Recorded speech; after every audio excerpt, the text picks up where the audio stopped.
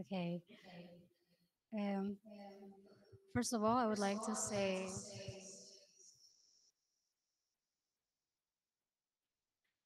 um, hello and welcome to today's sharing or joint project Earth 101 sharing session. Today, sorry. Okay. Yeah. Today we are joined by amazing lecturers and students from Ciputra University, Birmingham City University, Tunku Abdul Rahman University of Management and Technology, and also Dayeh University.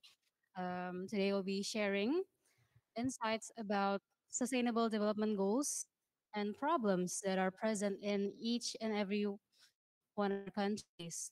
There will be 11 presenters, and I'm sure today's session will be really insightful. So, to start today's session, I would like to invite Mr. Christian Angrianto, the the head of Visual Communication Design from Ciputra University, to deliver their opening speech.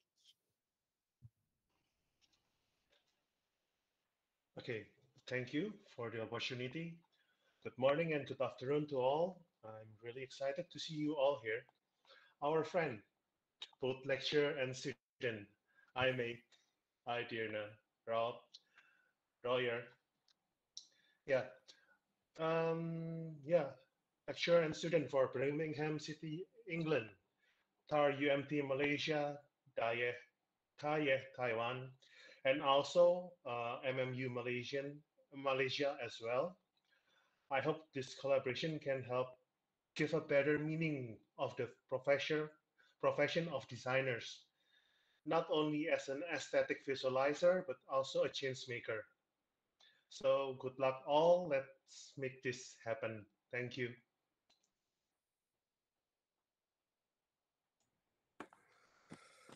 And from the United Kingdom, in Birmingham City Next up, we University. will hear another opening speech by Mr. Robert Jiv, the course director and Master of Arts Postgraduate Studies and Visual Communication from Birmingham City University, United Kingdom. To Mr. Robert. Thank you. Sorry, I left in there a little early. So I'm Associate Professor Rob Gibb, and I'm also the Master's Course Director for Visual Communication. And I'd like to thank all the universities who have agreed to be involved in this really kind of interesting and quite progressive project in terms of design philosophies, design thinking, practical practice making, and for this opportunity for students across the globe to deal with some of the 17 sustainable goals that's been put in place by the kind of World Health Organization, but much more importantly, to be able to sort of see how similar and possibly how different the ideas are and the solutions for some of the problems that have come up through the processes of some of the research that all the students have been doing over the last several months. And just from my own perspective, having had several meetings with a lot of people on screen at the moment, to be able to say that there are certain very interesting sustainable goals that the students have in common, but they're seeing them from radically different cultural perspectives.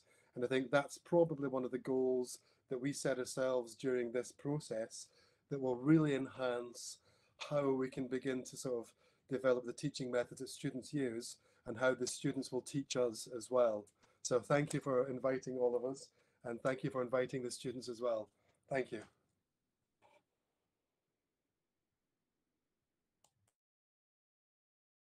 The opening speech. Next, we have another opening speech, which will be brought by Mrs. Dearna Ki Jun Chen. I apologize if if there's any mispronunciation in your name. The Dean of Faculty of Communication and Creative Industries from Tuanku Abdul Rahman University of Management and Technology, Malaysia. To Mrs. Dearna. Thank you, MC. good evening to all my colleagues from Malaysia and also Indonesia. And to Rob, good morning to you and your students. I know it's very early over at your end. Okay, so I would like to first of all thanks to Mr. Ray, actually the organizing chair. I don't see him around. I'm not so sure whether he's around somewhere. All right, for this, for inviting TAR UMT to be part of these collaborative projects together with the other three institutions. And we are very honored with this invitation. And we hope that with these collaborations, we'll be able to go further not just this particular project, but go further later in other collaborative projects as well. So I think after weeks of planning and meetings, like what Rob said, we have been meeting each other quite often in the previous weeks. Here we are today in this virtual platform where four partners universities has come together for this inaugural start of the project. That is the sharing session where we will be seeing our students from different countries, different cultural backgrounds comes together to present their ideas and present their possible creative solutions to the issues pertaining to UN SDG goals.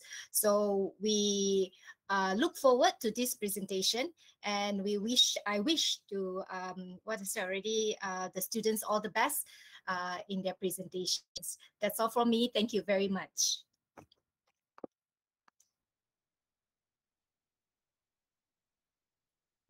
Yes, thank you very much, Mrs. Diana. Last but not least, we also have another opening speech by Professor Eva, the Associate Professor for Visual Communication Design from Dayeh University, Taiwan. To Professor Eva. Okay, thank you.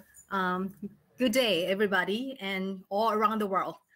So my name is Eva Tang from Taiwan, Dayeh University, the Visual Communication Design Department. Me and my students, we are appreciate that we have these opportunities to learn from you. All the professors and students. I've been teaching for 24 years, and also I am a graphic designer. So I know how the young generation can be creative, how they have a great ideas and also the solutions. So I'm looking forward to hear from all the students their great ideas and all the presentations. Thank you. Eva for the opening speech. Um, today we have with us Today we have it with us 11 amazing teams and individuals who will be presenting their research and also their ideas for the possible solutions of sustainable development goals. As Mr. Robert said in his opening speech, sustainable development goals are a goal that we are all fighting to achieve in our own respective countries. So the 11 presenters here will be discussing about the problems that they have researched, that they have observed in their respective countries. And I personally, and I'm sure all of us are excited to see what they have come up with. So, um, shall we just start with the presentation? Okay. Um, First up, we have a presentation from the team from Ciputra University, from Andre, Michael, and team. Will they be to the team from Ciputra University?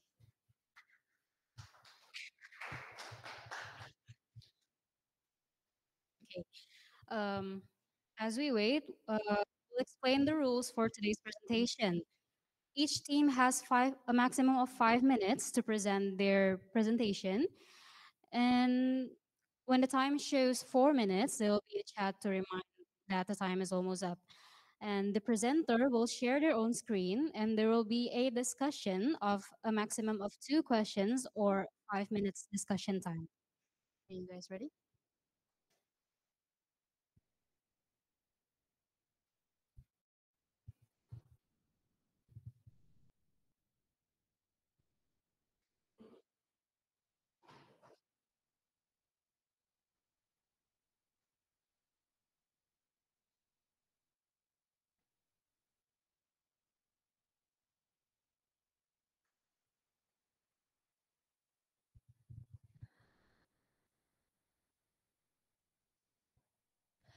Okay, so hello everyone, good evening. So we are here to talk about three children issues that become our topic to be discussed further. So our team consists of 5 people. From your left are Jordan, Miraclin, Victoria, myself, Celine, and last but not least, Andre. So here are topics we are going to discuss today. Let's start with the SDGs we want to raise. This is a preliminary description of what happened in Indonesia. We would like to try and present the other side of the issue in order to better educate the public on a very important concern. Quality education is one of the things that the government must fulfill for every citizen. The goals of the SDGs discusses how to improve education for the poor, guarantee access to basic services, and protect society from all forms of disaster. This SDGs is very important for the development of the country by forming people who are more educated, have good teacher, and have good quality. So we created this project that hopefully can help many people. So here are the background of our researches. Indonesia is ranked 110 over 187 countries from the data of UN Development Program report on 2015. From Human Development Index with a score of 0.684, lagging behind two Asian neighbors, namely Malaysia ranked 62 and Singapore ranked 11. So there are three categories of street children. The first are children on the street or children who carry out economic activities on the streets. Second, children off the streets or street children who carry out full activities, both economic and other daily activities on the streets. And last, children from families on the street or children who come from families who live and work on the streets. So why do we choose Sidoarjo? Based on the calculation by BPS 2019, as a statistic central of Sidoarjo, as many as 145 street children found it, while the rest we haven't known. So the phenomenon of street children in the area can be seen at various points in Sidoarjo district, Sports Arena, Larangan Junction, Celeb Junction, City Square, and Putang Junction. Apart from disrupting public order, the presence of street children also damages the city's landscape, as well as carrying out various actions that are quite troubling to the community. These are some factors that cause children to become beggars and live on the streets, such as modernization, economic problems, parental violence and pressure, or the basis of their own choice. So what has the government done for them and what should they do? So various city government policies in dealing with street children have been proposed in various ways, including by sending them to a place where they can improve their skills. Other efforts can be taken in dealing with street children are by free fulfillment of nutritional needs, provision of free basic health services, and last provision of free education services. Also, seeing the condition of street children near our city, we would like to help those who need proper education by going directly to the field and conduct direct surveys and interviews. And the end result is a campaign in the form of photo and video documentation of several street children in Sidoarjo with a black and white or low-key concept served in a book that contains narrative explanation of the stories of each child interviewed. Education is important for them, not just how they are going to reach out for education, but now the education goes to the street. That's how to help them through education. Safety Lailatul Latifah, the main initiator of SSC, Save Street Children as a helpful community to take to the streets and help educate street children. She made hashtag Save Street Children trending on Twitter, then others started following her to continue it to other cities. We are working with Mr. Dwi Prasetyo, the founder of Safe Street Children in Sidoarjo. He is someone who understands the situation in Sidoarjo, which makes him see that the surrounding environment requires more handling of these street children, and finally decided to establish SSC of Sidoarjo. So where are we here? We are here to help these children to get an equal education with staff empathy for their future and also to help the Safe Street Children organization. Here is our design concept, the color palette, photo references, and sketches. From this collection of documentation, the book that will be made contains narrative explanation of the stories of each child interviewed.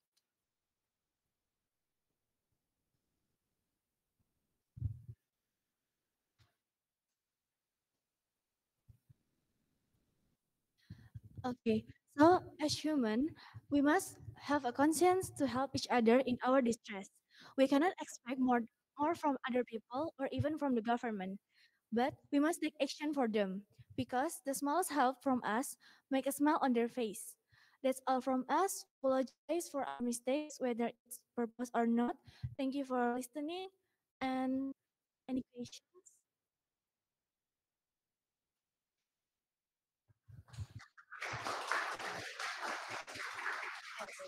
Okay, thank you for the All right. amazing presentation. And if anyone from the Google Meet maybe have any questions, Can I just ask a question? It's a, I think it's an interesting idea, and I think the idea of education and to take people off streets and educate them is really interesting. It's more of a kind of practical question. So you're making a video, you're making a book publication, you're choosing black and white as a really interesting way of kind of truth telling. Um, it's a more logistical question. Have you thought about how much money it might cost to do this? So it's just because it's an interesting concept, but how would you sell the concept to, say, for example, a government or a council or some sort of local thing? I'm probably being a bit harsh on you, but sorry, Andre. mm,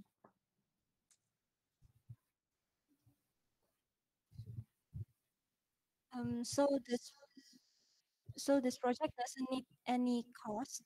Oh, We okay. would to take the education to the streets. So we uh, try to help educate them by going to the streets, by going Okay. to their shelters and give them some education that they need, so they can be a better person in in the future. Oh, that's okay. I slightly misunderstood that then, because that's actually a clever concept to be able to take the education to the student and not have the student come to the kind of education or the campus. Oops, sorry, that's just a noise. Yeah, it's quite an interesting one. Okay, quite like that. Thank you. okay, thank you for the question. We have room for another question. Maybe anyone, maybe the professors or maybe the other teams.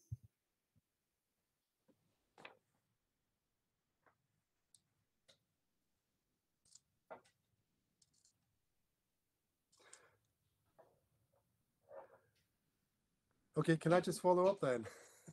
I'll just leap in. Um, you said you're going to make a video and you're going to make a book. In terms of the distribution of this, how do you think it would happen? Because a book is quite expensive to make and to distribute, whereas a video or a kind of TikTok, you can literally just distribute on your phone quite easily. So, have you thought about when it's finished, not now, when the work is completed, how you might choose to distribute it and to publicize and advertise the work? Slightly separate question.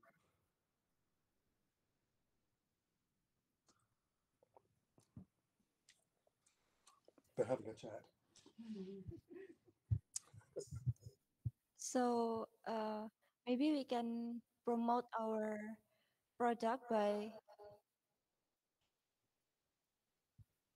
posting it on Instagram, YouTube, and then make a website maybe so they Oh, can consume our product in online. So if we need to print the book, we uh-huh. can collaborate with some bookstores. Mm. Uh, Example like Gramedia or etc. I mean, one of the other students here, Juby, has just asked how much would it cost to print the book, which was part of the question about asking about costs. Because if it's all done digitally, it can be much cheaper and yeah, and accessible to most people if it's digital, which I think is an interesting form. I can ask another question. If you are going to design the book, have you got a designer in mind, or are you going to work with some of the other students, maybe in some of the other universities, to maybe talk to a graphic design student or a layout design student who might help? Because that could work. So okay, maybe for the cost or for the money, we can search it with sponsor. We will work with sponsor, or we Yeah. can do the donation. So in our book, you can see the barcode on the book that we would like. We would like. We would so happy if you maybe do the donation too, because our first purpose is for to do the donation and Mhm. Also, we design the book ourselves and Oh, good. we distribute and produce the book ourselves. Maybe we just need a partner from the marketing and sponsorship. Okay. Also, we have uh, collaborate with SSJ as we present there. We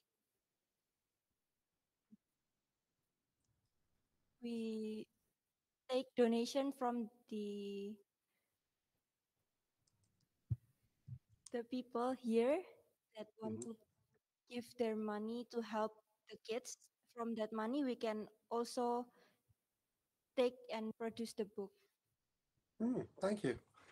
Good answers. Thank you. Okay, that's not bad. Okay. Mm.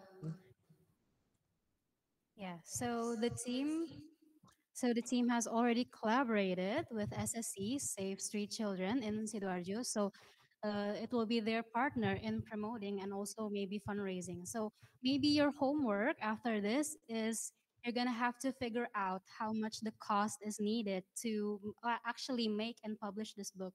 Okay. Thank you. Okay, so that was our first presentation.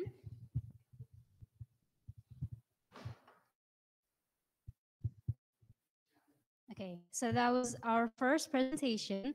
And next up, we have the second presentation from the students at Dayeh University. Once again, I'm sorry if I butchered the pronunciation of the university. Um, Maybe from the second team from Dayeh University, Hello. ready to present your ideas. Okay. Mm. Hi, we are the 20C graduation project student from Dayeh University. Our, uh, uh, we are visual communication design, and what we did in this graduation production is a public welfare planning project, period, based on a curve caption of menstrual poverty and circular design development. We hope that every woman can receive the women's care, and we want to take action to help them. What's menstrual poverty? Menstrual poverty refers to women who cannot afford a lake or sanitary product during their menstrual period. When menstruation occurs, they will reduce the number of sanitary products used or replace them with other incorrect materials such as bark, socks, toilet paper, leaves. So repeat general infection may occur of each such a dental and some cervical cancer and serious mental health effects such as anxiety and depression. Therefore, when women fall into menstrual poverty, it may happen that they have inconvenient movement and cannot move freely. Provide part are uncomfortable. Sorry.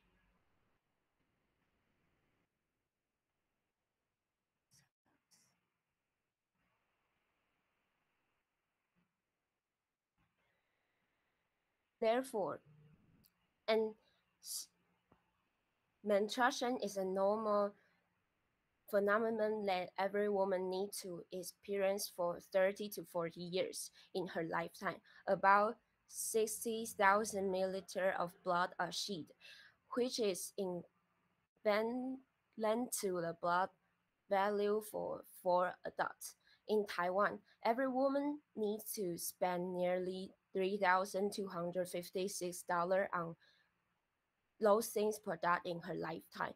For such a large expenditure, for women from poor family and financial distress isn't always possible to pass their menstrual period safely. And, and material poverty is also a problem that exists regardless to culture, and it is in all countries. There are even more than 10,000 girls and children in many countries. Because of menstruation, they cannot afford sanitary products, so they cannot go to school. This will become a vicious circle. This problem is not only in developing countries, but also a problem that needs to be faced all over the world. And now we have some survey data. First one is Japan. According to the survey data, there have 8.1% of women when often women often have difficult to purchasing menstrual period products, and most of them are young women. According to the survey, in order to in order to deal with the difficult of purchasing, there have 50% of women will reduce the frequency to change menstrual products, and 40% of women will choose to use toilet paper instead. Second, Brazil. According to survey data, 1 out of every 4 female students in Brazil is banned from school because they do not have proper sanitary supplies. Number 3, United States. 2 out of 5 people in the United States have to face menstrual poverty every month. In addition, 38% low-income women say that being unable to purchase menstrual supplements prevents from working. There are 2 countries has some special example. First one is Scotland. The Scotland government has took the lead in passing legislation and became the first country in the world to provide free vitamin product to all people. Second, Taiwan, with Red Organization, provide menstrual supplements to more than 500 girls every month. And this is our creating move, motivation. And our final design including book and a handbag with clothes pads. Books were owned by the donor, and handbags and clothes pads to be delivered to teenager girls. Thank you, everyone. Thank you.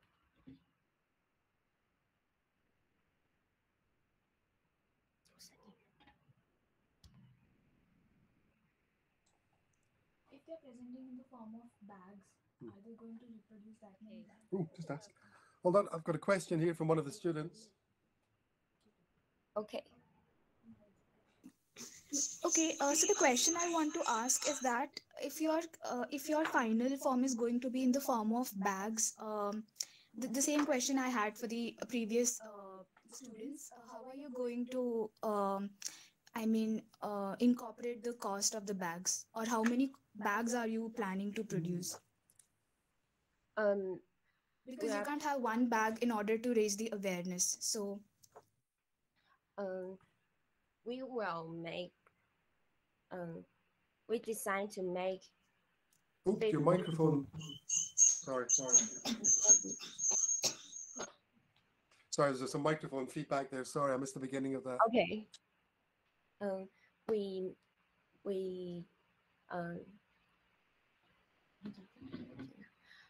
We probably want to make 50 bags in this project to help those teenager girls.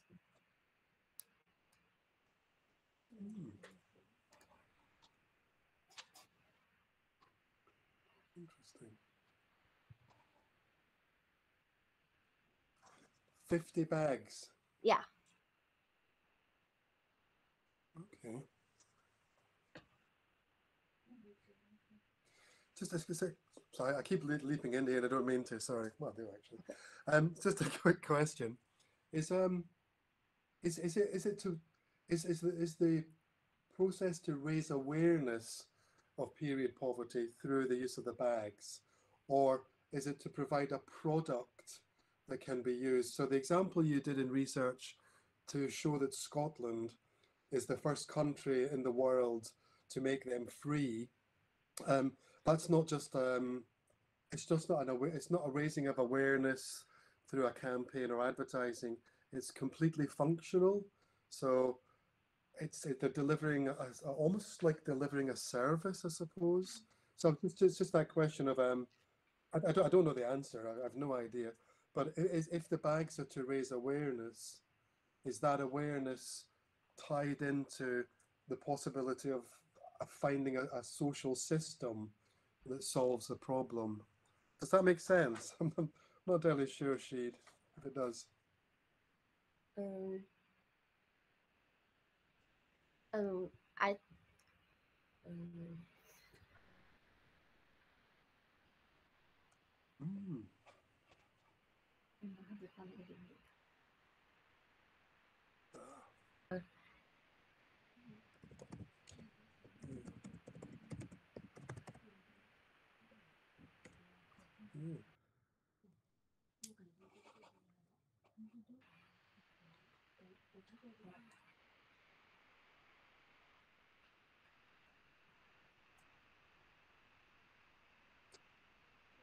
Microphone.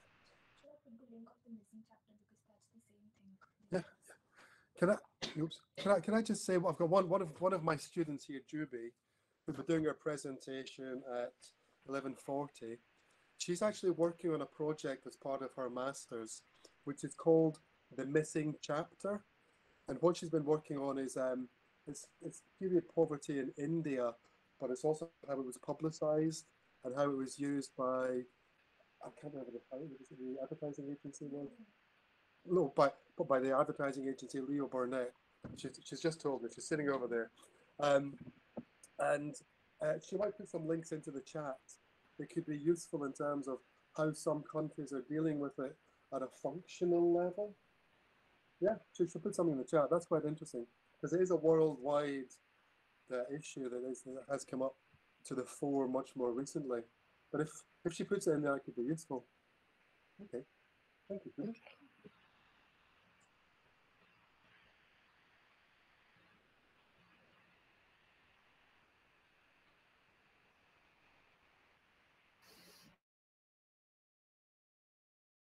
Mm. Okay.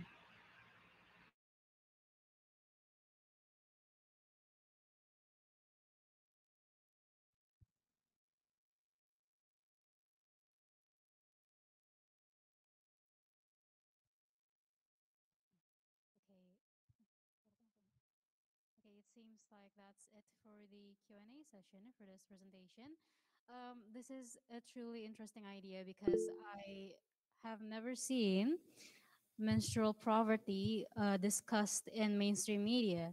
This is a very important topic, and I'm really glad to see this topic being brought in today's sharing session. Thank you so much.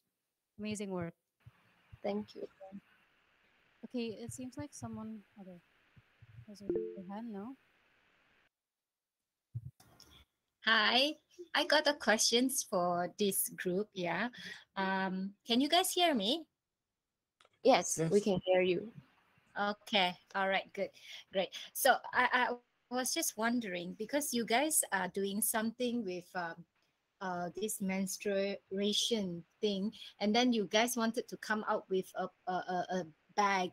I was this is maybe perhaps you can actually work or with a particular sanitary pads brand to get your to have this project awareness together, then I think you will be able to reach further to a certain target audience, certain target groups in this sense. Rather than on your own on this project, you can actually work with a sanitary brand.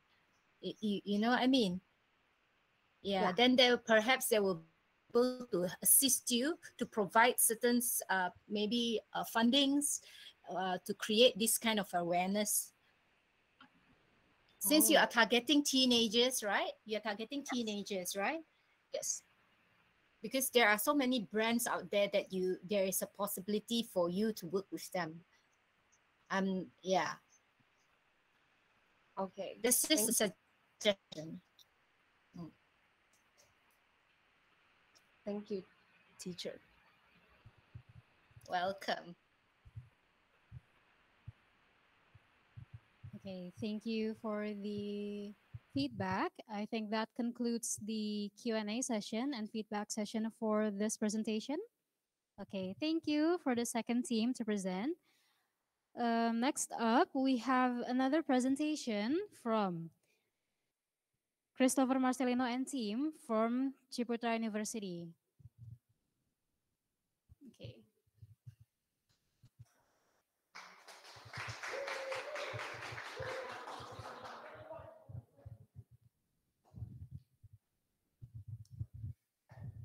Tes.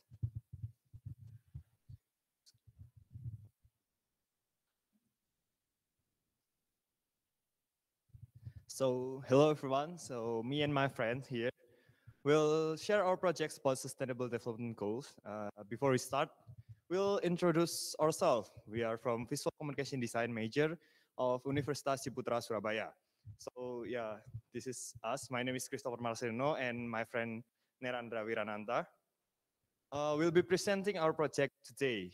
So besides me and Nera, there are Ihab Zaki, Marcelino Pramudita, and Buyung Nur Ramadan, who are part of our group. So first of all, we choose two SDGs theme here, and that is no poverty and quality of education.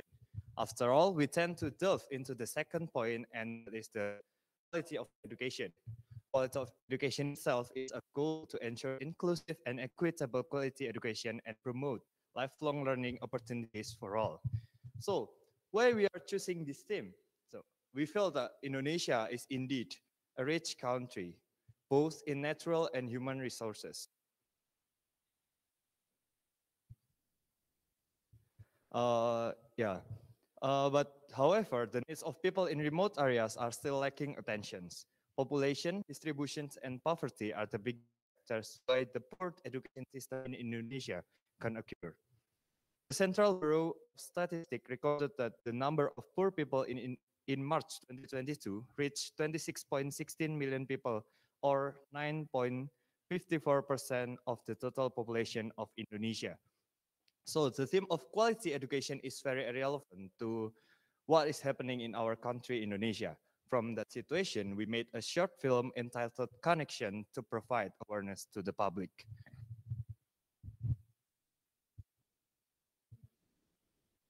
Next. For our project, the goal of our project is to raise awareness about this problem that not just Indonesia, but probably some countries may also have. We made this project in a form of short film. In this film, we made a character that represents the problem, the conflict, and also the despair. We took from various resources to make this project, articles after articles, stories after stories. We follow the story of Wisnu and his struggles to find a good connection. Thanks. The short film tells about a boy named Wisnu. Wisnu is a student from a deprived family. Fortune isn't really on Wisnu's side. Wisnu really wants to get a decent life someday. Therefore, he is determined to study up to further studies. But with his enormous ambition, he fell into something very, very dangerous. Now, these are, some of the pictures in our film. Now it's a few percent finished.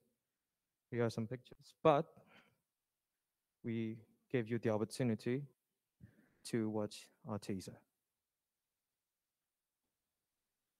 I'm sorry for the trouble.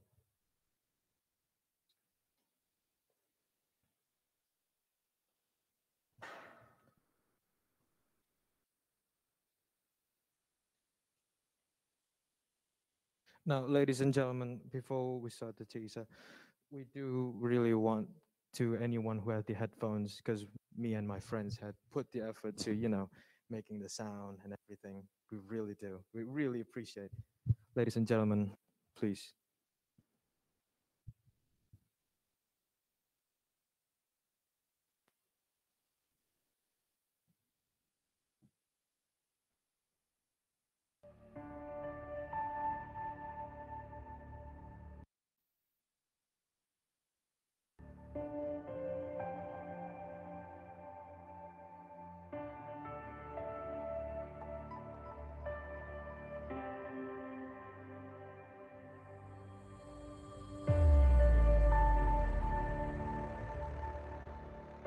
Assalamualaikum. Waalaikumsalam. Hey, Wisnu. Nah, oke, untuk yang pertama atas nama Apa dia? Pak SPM Pak.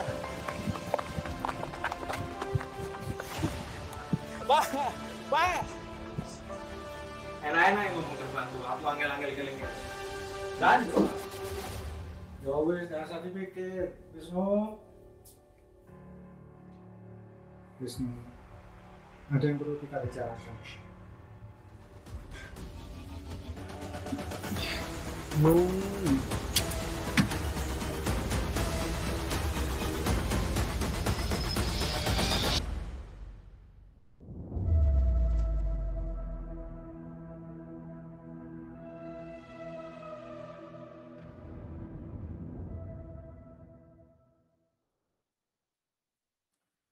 Okay, thank you for your time.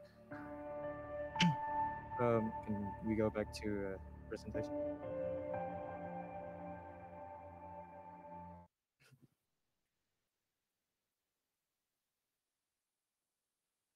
That was a teaser, and it was a very huge honor for us to present this. Thank you for your time.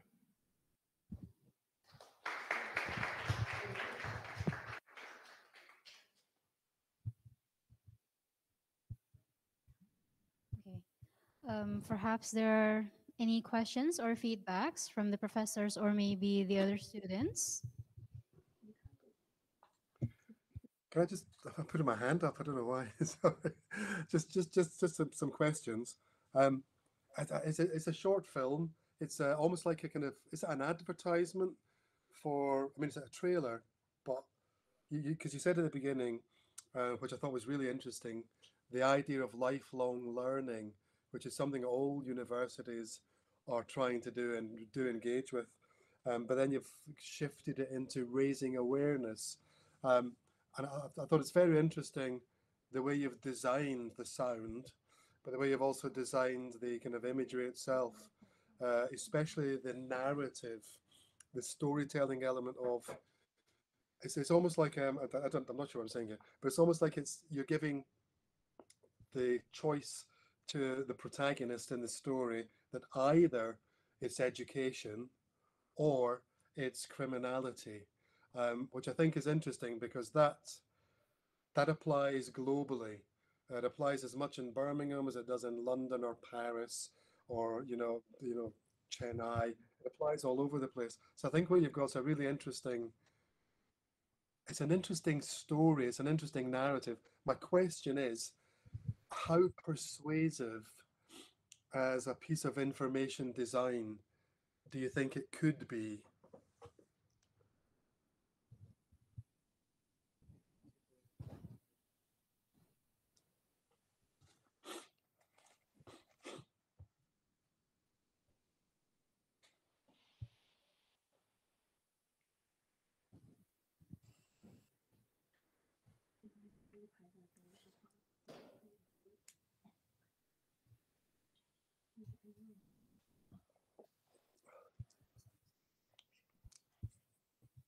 Okay, excuse me, I'm gonna answer, Mr. Rob. Excuse me. So we made the story. Before we made the story, we actually did some research, and we are quite confident that about in this story that it's it's deep enough. I guess it's deep enough that we did research of articles after articles that from the streets of like what happened to these kids, what happened to these kids, not just like from underage to like people who are like already age that they cannot go to school anymore. Like they share stories of like they wish they could have done, they wish that they didn't done. Mhm. So we are quite confident that this is enough to share awareness to the people. Okay. I mean, uh, it might be useful just in terms of style and design. There's a film called City of God.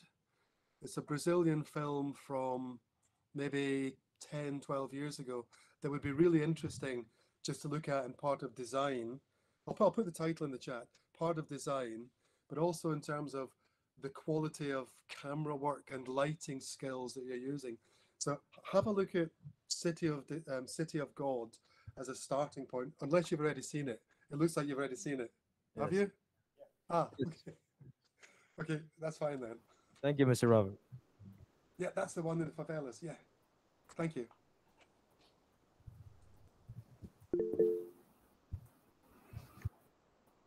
Yeah, I'd like to add something. Yes, please. Yeah, just now I saw the kid was like wearing some kind of a Star Wars shirt, yeah, Star Wars shirts. But I think perhaps you can make the character looks more like you described deprived family, because I think in terms of symbolism and meaning, I think somebody with privilege would have access to Star Wars, Star Trek like that. So I think in terms of executions, I think we really need to go down to detail, take care of the detail, like what kind of shirts to wear, what kind of symbolism that will be around our camera sets. That would be my comment. Overall, good. We will surely look into it. Thank you. Um, to be fair, the Star Wars was actually well, it's not really an actual merchandise, but okay. Thank you for your time. Do we have time for another question? Oh, no. Okay. Okay, so that concludes the Q&A session and the feedback session for this presentation. Thank you very much. You may return to your seats. Okay, that was a really good input. Okay, that last question about the shirt was a very good input to make the story even more believable and to portray the poverty even more. Okay, so after this, we have another presentation from TAR UMT University. From the team from TAR University, are you guys ready to present?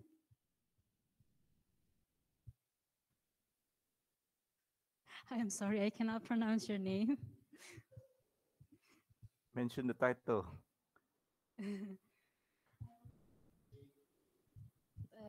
To Jane and team. Okay. Hello everyone.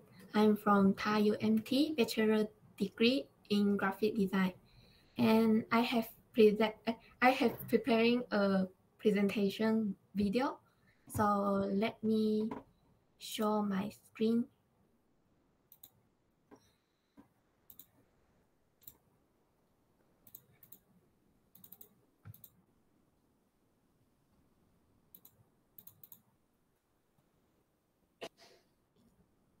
Hello everyone, my name is Jane and I will represent my group to talk about the topic that we chose for this project. This presentation will consist of 4 parts. First of all, we will talk about what is the problem that we decide to do. Our topic is about overt and covert sexism that women face in the workplace and political. Malaysia has been ranked at 103 in Global Gender Gap Index 2022.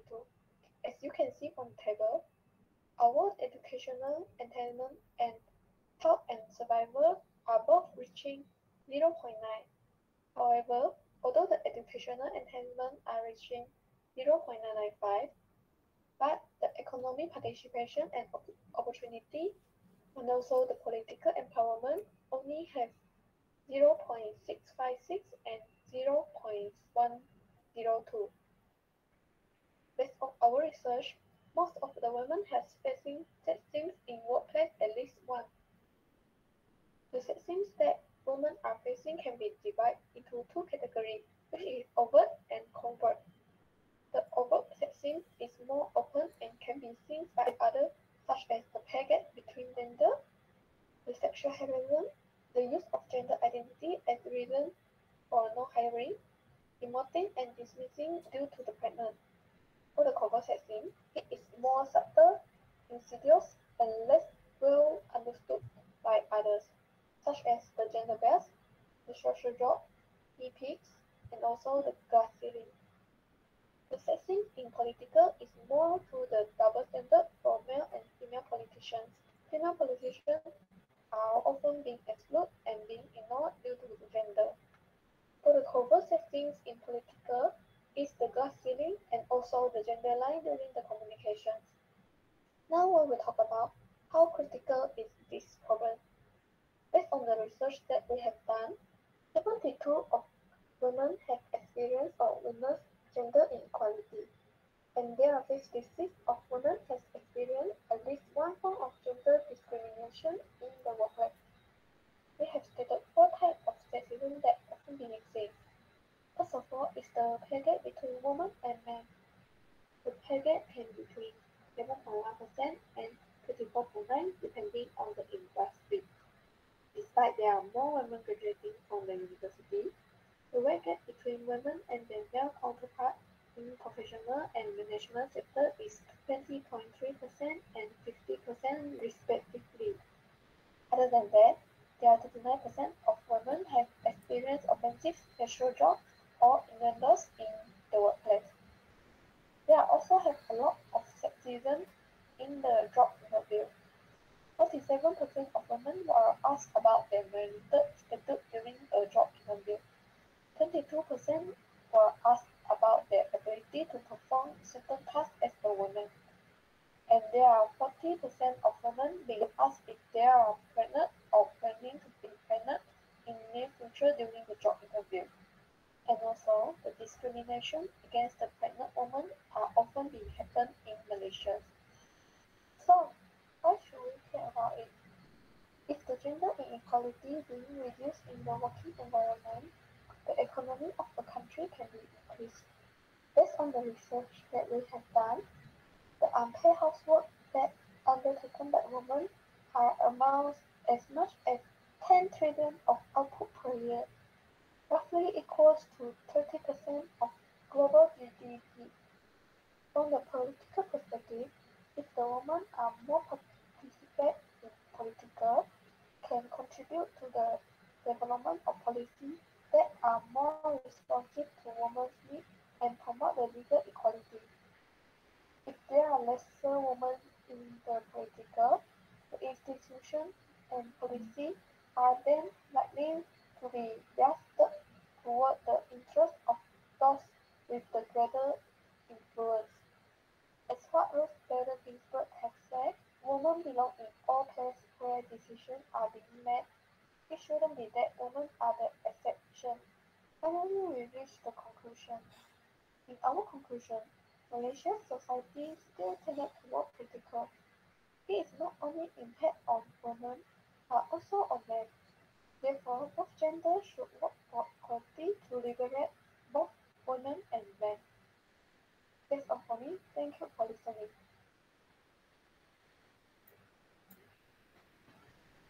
Okay, so that's all for my session. Thank you. Thank you so much for the presentation. As we know here in Asia, inequality is still a very big issue, especially because here women are still expected to carry the burden of doing all the homemaking. Maybe there are any questions or feedbacks from the professors or the other students. Yes, I just one of the students, Juby, was just asking, how do you plan to raise this awareness? Which is, and it's also allied to how do you plan to raise the awareness, and have you thought about what the final form may be, the final outcome? You know, what sort of form would it take? You know, and is it publicity? Is it a book? Is it a cross kind of platform? You know, maybe an online campaign. I don't know. I mean, I've made some notes. There's some very good research there. There's a lot of really useful information. It's just, the question I think we're asking is, how do you translate the information into a visual form of design that an audience might engage with? Does that make sense, Jane? Sorry. Yes, we haven't decide the final output, but we have an idea like the using the motion illustration through the internet platform to promote the the gender inequality that women have faced. Okay. Quick question: have you seen a website called movingposters.com? Moving, no. I'll put it into the chat because it's a newish website, and they do a lot of moving animated posters. This is called Moving. I think it's called the Moving. Oh no, it's called Moving Posters. It's very new. It's less than a year old, so it's still it's still in a beta stage. But they use a lot of graphic design, animation, and it's moving posters that can be seen on billboards, but it also passes straight to your phone, so it crosses different media, and it could be interesting. I know that some of my students are using that form of motion graphics. Sort of, it's a cross between motion graphics, animation, graphic design, but it is fairly newish. But it might be something to look at. It might give some ideas about how you take the information and translate the information into something visually engaging, possibly. It's just a thought. I'll put it in the chat for you to look at if you want to. Okay, thank you. Hey, thanks, Rob, for the suggestion. Actually, they show me already their ideas in the class, and it looks like something that you described earlier on about the moving poster, similar like that. Just that probably it's not in the poster format. Yeah, Mm. this one they still need to discuss. Thank you. Thank you. Plenty of time. Thank you. Thanks, Jane. Thank you very much. Okay, I think that concludes the Q&A and feedback session for this presentation. Such an interesting topic and it's very relevant to our situation today. Next up, we have another presentation from Dayeh University from He Guanru and team. There's a team present here. Okay. Oh, hello. Good evening, everyone. We will present our PPT by using pre-record video.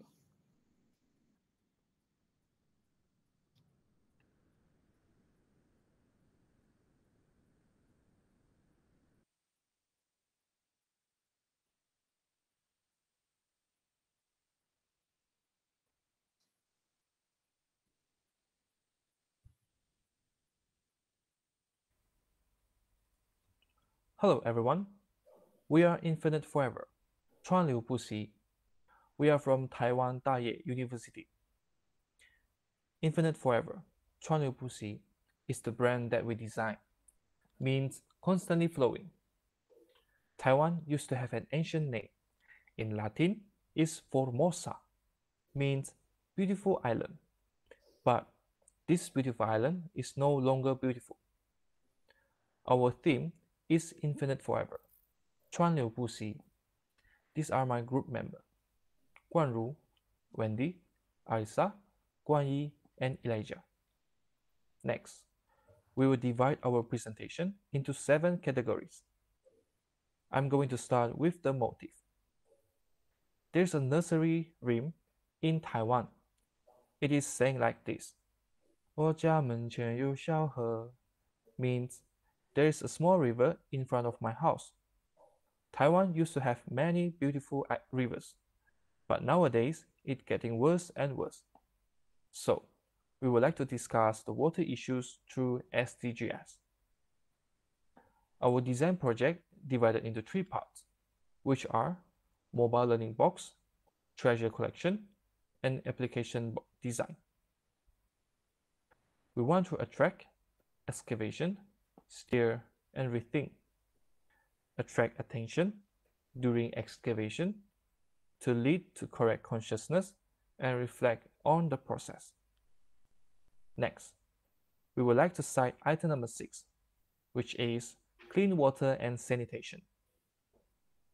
We hope the SDG purification and sanitation will let everyone aware the value of the river quality in their daily life. So, let's find the lost memory together. This is our mobile learning box.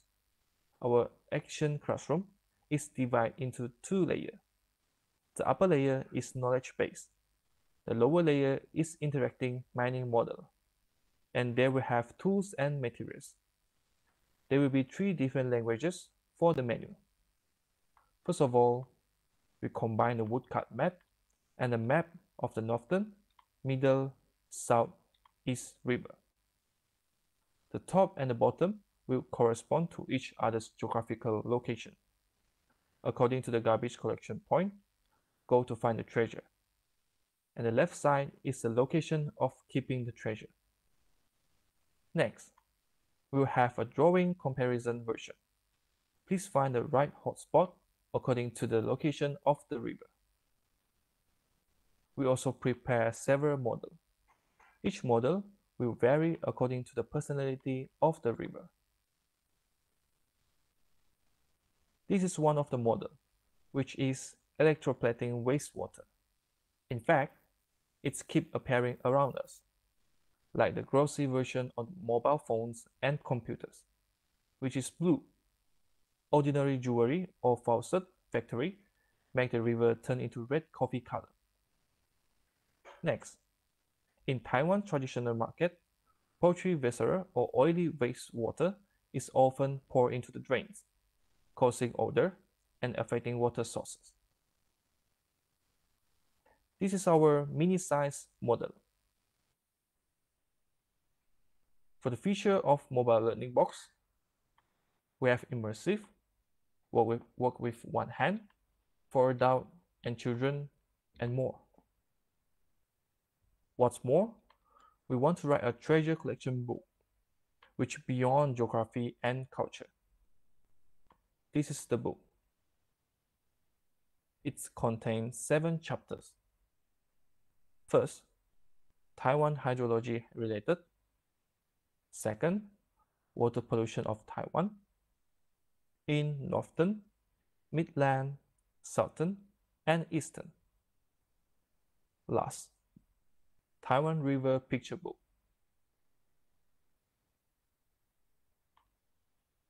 In the treasure collection book, we use composite paper materials and browsing mode, including water pollution analysis, pollutant analysis, field error photos, and QR website. We also designed several logos based on the river thickness and rounded effect, so that the logo has a sense of flow. This is the letter that we designed. All design were based on the rivers, water drop, and maps. This is the combination between the logo and the letter. We also designed several different posters. The colorful part indicate the different type of pollution.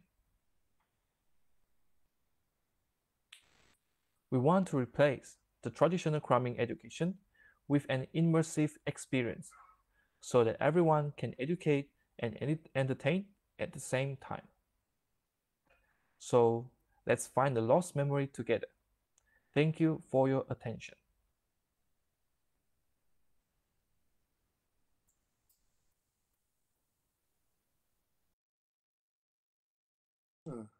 Interesting.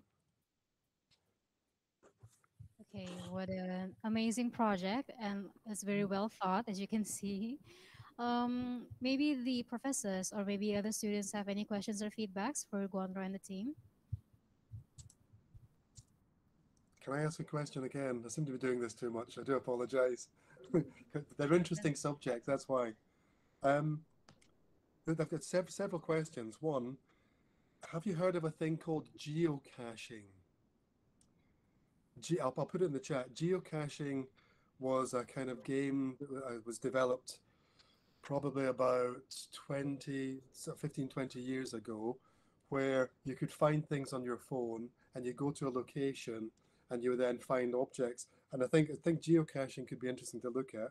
Question I've got is this an educational game, or is this education in terms of practice?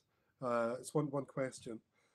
Is it just a question? The second question I've got is the posters you have at the end that have been done with possibly sort of liquid materials. Are you using the color on those posters to say something? So because you've gone from brown pollution maybe to kind of rich greens and blues, which might mean they've been tidied up and cleaned. So it's sort of two questions there. Is the box an educational device? And then is the use of color in the poster representation of pollution and the becoming clean? I don't think I've phrased that very well. I do apologize, but does it make sense?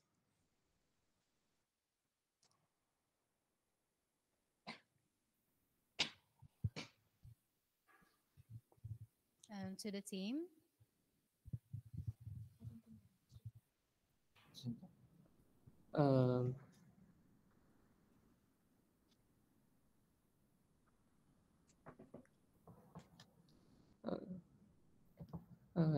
Please allow us to discuss. Wait a second. Okay, don't worry. We have time. I somehow find their presentations a bit like a commercial, like a Muji brand somehow. Even though the color looks different, not similar to Muji, but I think probably the way they present is very very smooth, very soothing as well. That's my comment. Yeah. I agree entirely, Royan. I think it would be something in terms of my question was about the color aspect of it, and could it be used in a almost progressive way to sort of show the cleaning up of a river process, but also Yeah. the box itself is it feels it's well designed and the presentation's good. It feels like it's a very educational, almost like you would give to school children or teenage children at school to help them understand the processes of how pollution worked with the environment. And number 6 is about clean water and sanitation. And it feels a lot like it's educational. And you're all nodding your heads. Does that mean it is educational? You can nod again. Mhm.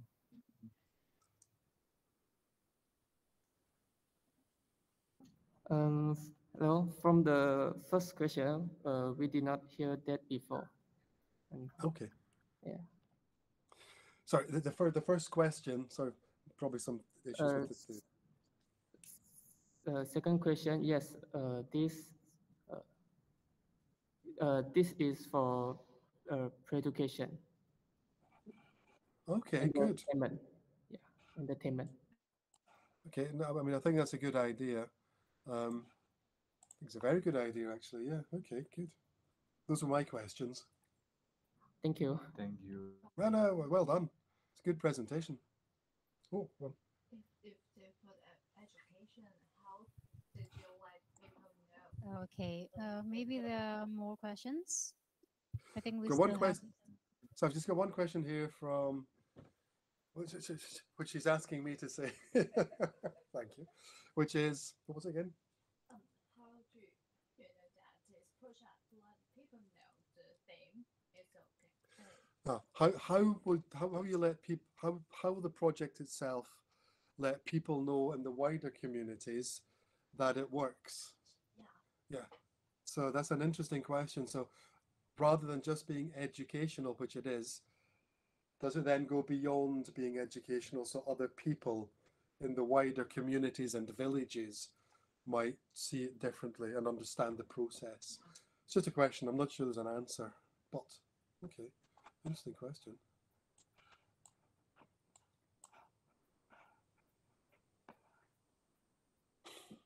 Okay, that was. Excuse me. I think they wanted to do the product as a educational tool, work with the maybe elementary school, and then they can work with the teachers to the certain project to let the children know the problem. Because normally we're not often to see the oceans pollutions things, so they wanted to work with the elementary school, especially elementary school or teenage students, to join the project to let the children know the problem is, and also the product can be as a commercial product, so the parents can buy it and to do some games and to know also the adults will also know maybe the problem things happen. So I think they trying to do that. I think that's a good idea. I hadn't thought of that. Sorry, I hadn't thought about the fact that it could also be a product that is then sold on the market where people can actually. So it goes beyond educational. It's educational in an environment of a school or a college, but then it's also a game that can be distributed. That's a good idea, actually. That has a lot of potential to make money. I like that. Hopefully. Yeah, Thank definitely. Thanks.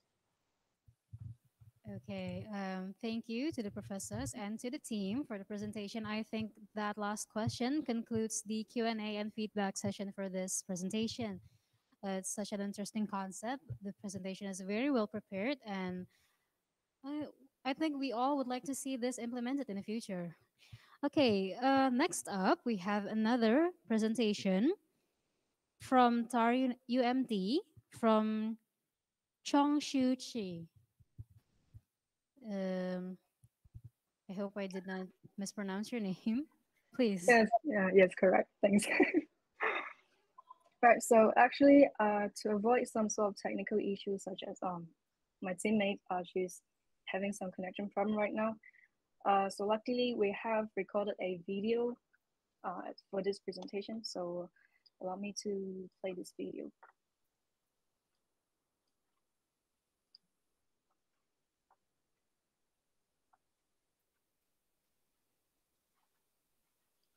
Everybody, hello from Malaysia. Salam sejahtera. We are a small team from Thai UMT. So towards this SDG project, our team has chose the 10th goal, which is reduce inequalities. So on our side, we have just done our first part, which is identifying and verifying a problem. So allow me to introduce me and my team. So I'm Shuchi, the team lead, and from our team, we have Jemmy, Alice, and Bintang. Say hi. Hi. Hello. Okay, so now we're looking at the table of contents. In this sharing today, we'll have 4 parts. The first part would be the problem, what is social inequality? Next, we'll look at how critical is it by showing you the data and statistics we found online. And next, we'll look at what is the significance of addressing this problem in our country. And at last, we'll have conclusion. But this part is basically our own kind of personal opinion. So I don't think we'll focus on that so much unless if they want to ask us after our sharing. So let's jump into it. Now we look at the first part, the problem. What is social inequalities? I'll pass this slide to Jenny. Okay, thank you, Suchi. So our problem statement for our project is the inequalities in wealth, gender, and racial are permanent issues in our country, Malaysia. So what is social inequality? It is the condition where people have unequal access to valued resources, services, and positions in the society. Now, this is the code we found at the internet set by Anwar bin Ibrahim, who is Malaysia's current prime minister. There's no meaning and sense in talking about freedom and justice if we do not focus on issue of inequality that are inflicting harm to so many lives. We need to bring back order and good governance. Now I will pass back the mic to Suchi. Thank you, Jimmy.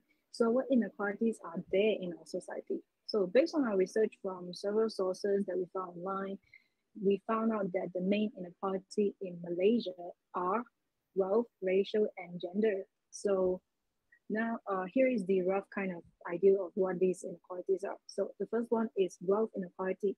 This is the inequality based on the different kind of distribution of wealth and income. So it's like some people are some household they have more income, some are poorer, they don't. So that's the difference there. Next, we have racial inequality. This is the unequal treatment based on physical characteristics. So as you may know, Malaysia, we have different races in our country. The main three are Malay, Chinese, and Indian. So all of us here, we are Chinese. So yeah, based on our appearance, sometimes we have different kind of opportunity in education and even in jobs. So that's the difference there. And last, we have gender inequality. This is the obvious of hidden inequality of power or reward based on gender. So in workplace, some men, they have higher position in the workplace compared to women. That's a rough kind of example. So in part 2, how critical is this problem in Malaysia? We'll be showing you the data that we found. I'll pass this slide back to Jenny. Okay, thank you, Suchi, again. Let me explain this part. The first issue of the inequalities is wealth inequality. We found this data from report released by our government. To note, the index 1 means perfect inequality and the index 0 is perfect equality. You can see the number of girls income and disposable income from the Indians has a bigger changes compared to the other two races. So the gender index for them is divided from the perfect equality. Now I will pass the mic to Alice. Thank you, Jemay. We found this job vacancy experiment result online, and it is towards racial inequality. From here, we can see all of the candidates in different races send out same number of resume, but only Chinese receive the most number of callback. So in general, Chinese only need to apply for 2 jobs to get 1 callback, but it is different for the rest. Moving to next slide. Now we are looking at the callback ratio.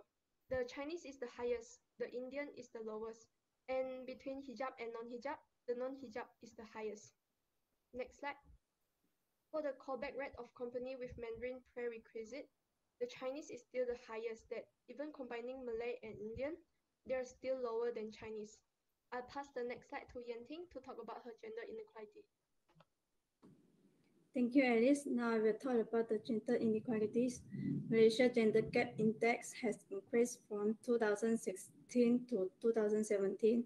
As shown here. Then to note the value of gender inequality index range between 0 and 1. 0 is inequality and 1 is equality.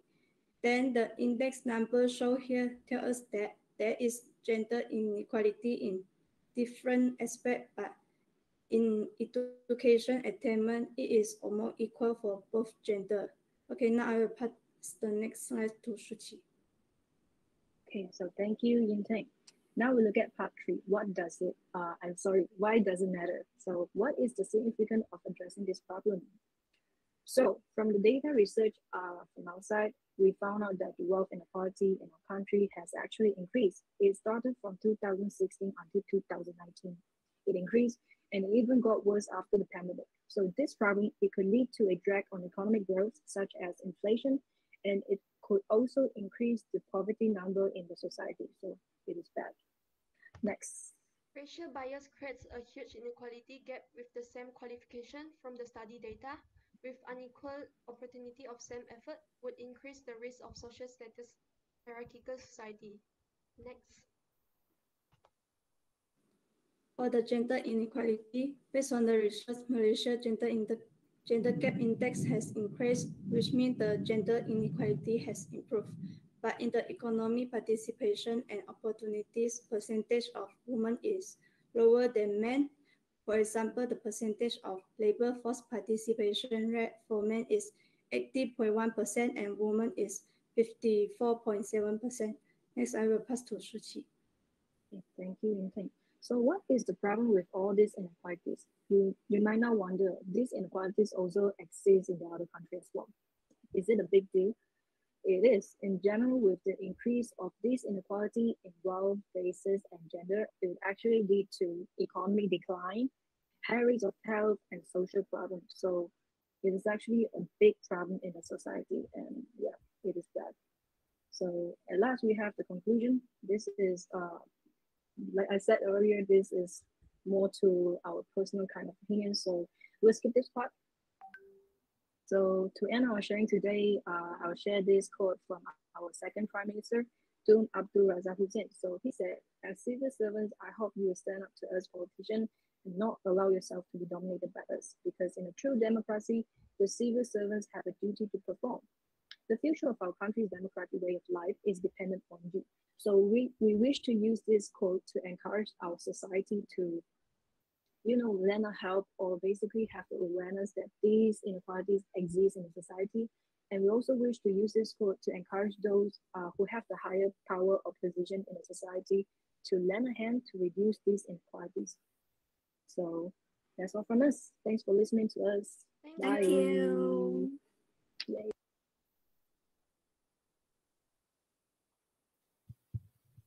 So yeah, that's our presentation. Thanks. Okay, thank you for the presentation. Maybe any words from the professors or the other students?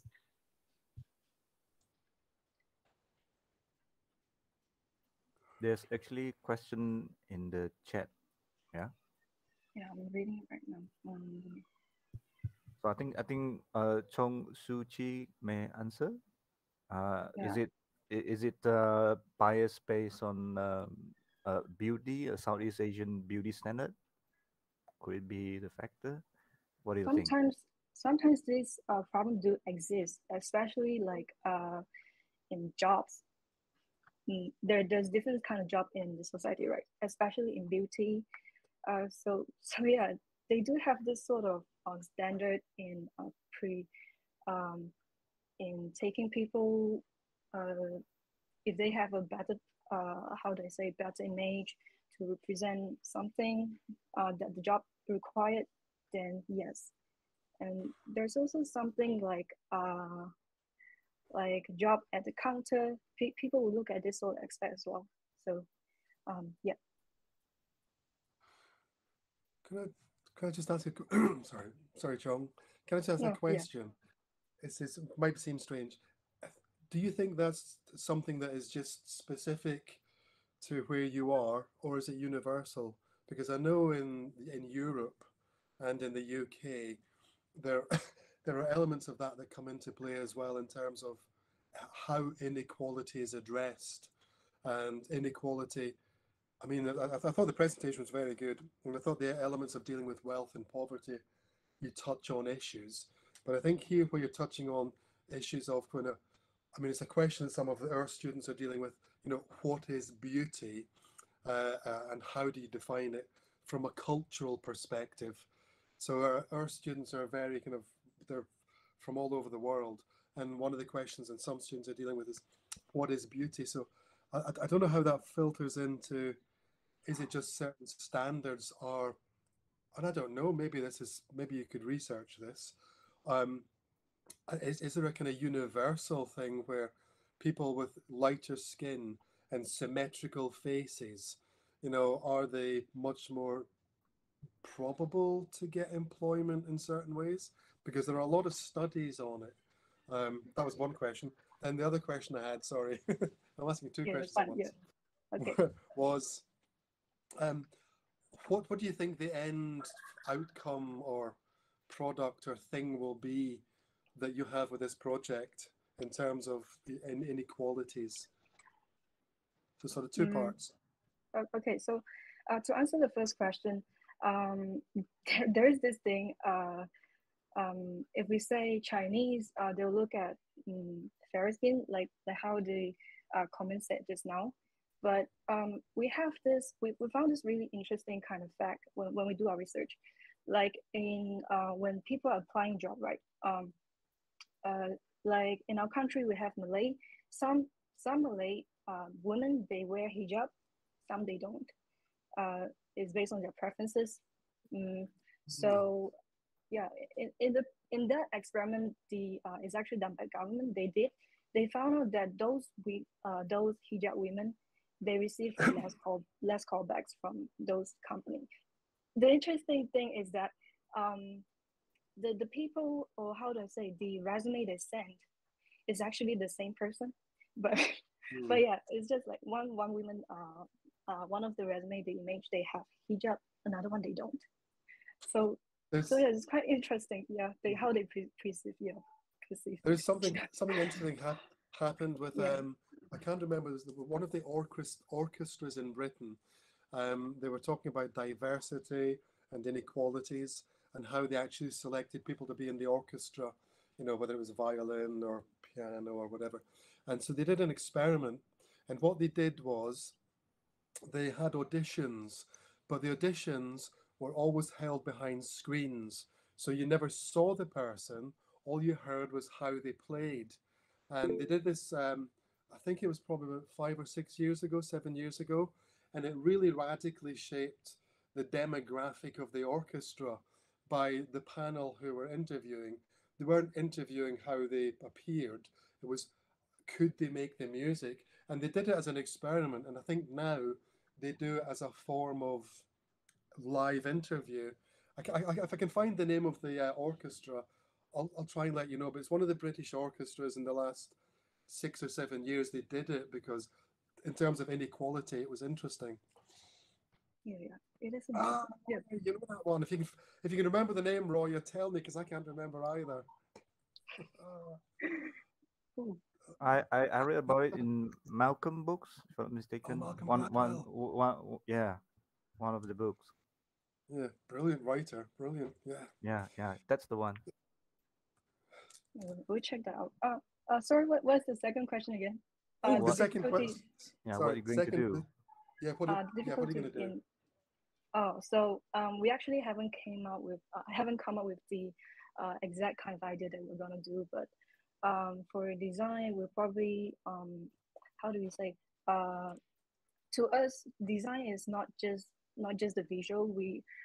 So we think it should be something functional, probably interactive as well, to make it more impact, to make it more interesting, that people could remember, or they will basically get engaged with it. So it could be either printed or digital.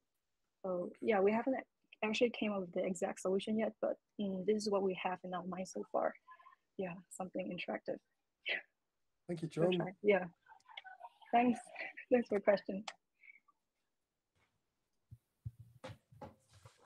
Okay, I think the last question concludes the Q&A and feedback session for this presentation. Thank you so much. It's really heartbreaking to see social inequalities and especially racial inequalities that exist in this modern world. Okay, next up, I hope all the participants here are still energized, especially the friends at BCU this morning there, right? Because we still have 5 more presentations to go. And the next presentation is from Julie Thomas from BCU. Please.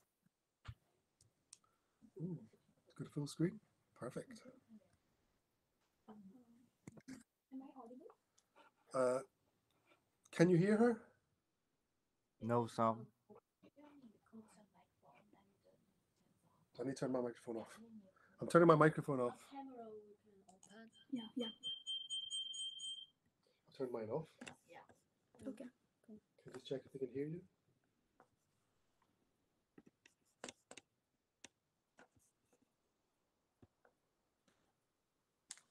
Okay, am I audible? Yeah. Okay. So hello everyone, my name is Juby Thomas and I'm studying MA Visual Communication at Birmingham City University. As a part of Earth 101 exhibition, we were asked to identify a problem that is challenging and linked to the 17 Sustainable Goals of UN.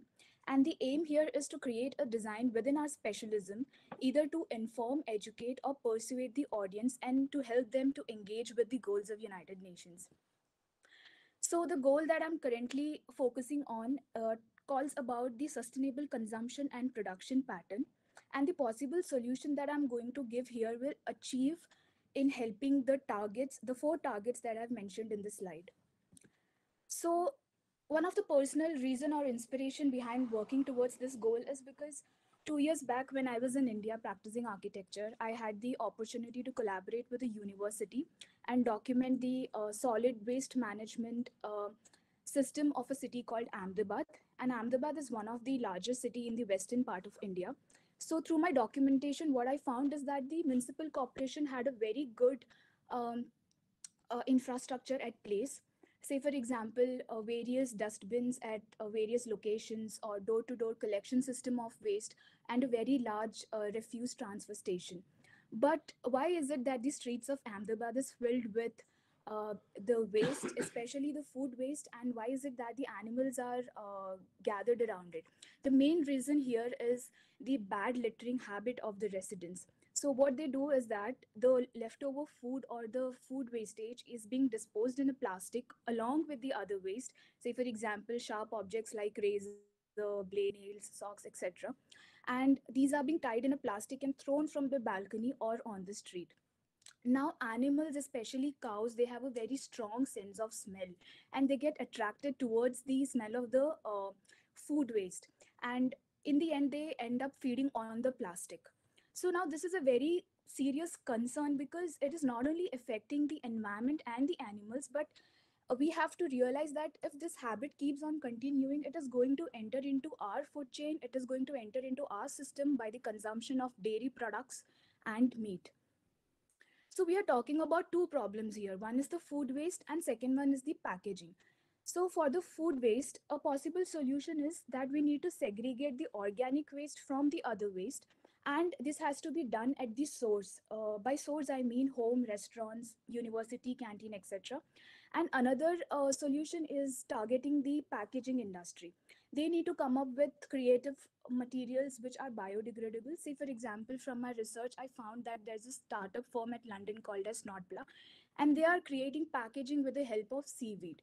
And seaweed is easily biodegradable and composted. So the end possible solution here is by educating the people about compost.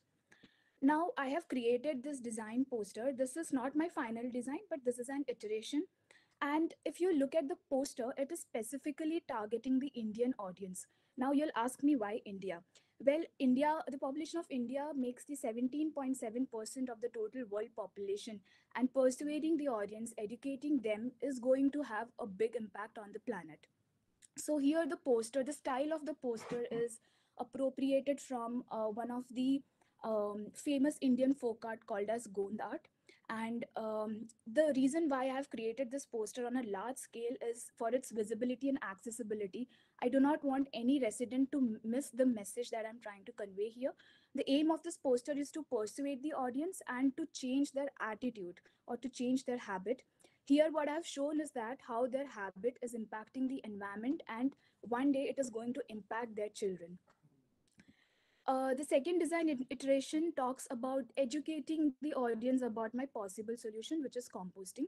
So as you can see, I've designed two posters, one for the kids and one for the older audience. So my suggestion here is that this compost technique education needs to be given in the school. So we can design posters, like educational posters, which the teachers can, talk with the students. So the importance of composting for the 12th goal is somehow obvious, and it will help to achieve the four mentioned targets. Thank you.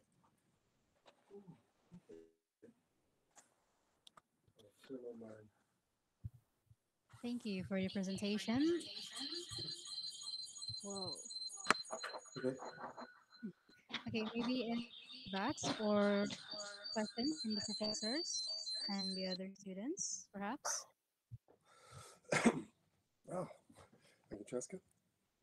Oh, I'm in the same room, so I can talk to her. Can I just ask a question? So, what do you think the finished output will be? Will it be a poster, or will it be something else that links to maybe a live website, or possibly, I'm not sure. What are the other forms it might take, or does it have any other forms of design output? So right now, in my mind, I thought that maybe the first iteration that I've created, I would be painting it on a piece of cloth which is made with recycled garment. That is one solution. I mean, that is one iteration in my mind. And second is sending this across to the municipal corporation so that they can display this poster in this website. Oh, okay. Okay, that's interesting.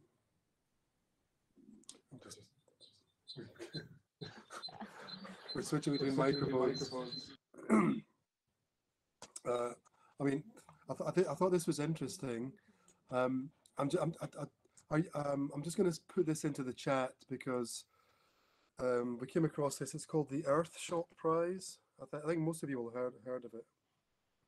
It was a few weeks ago,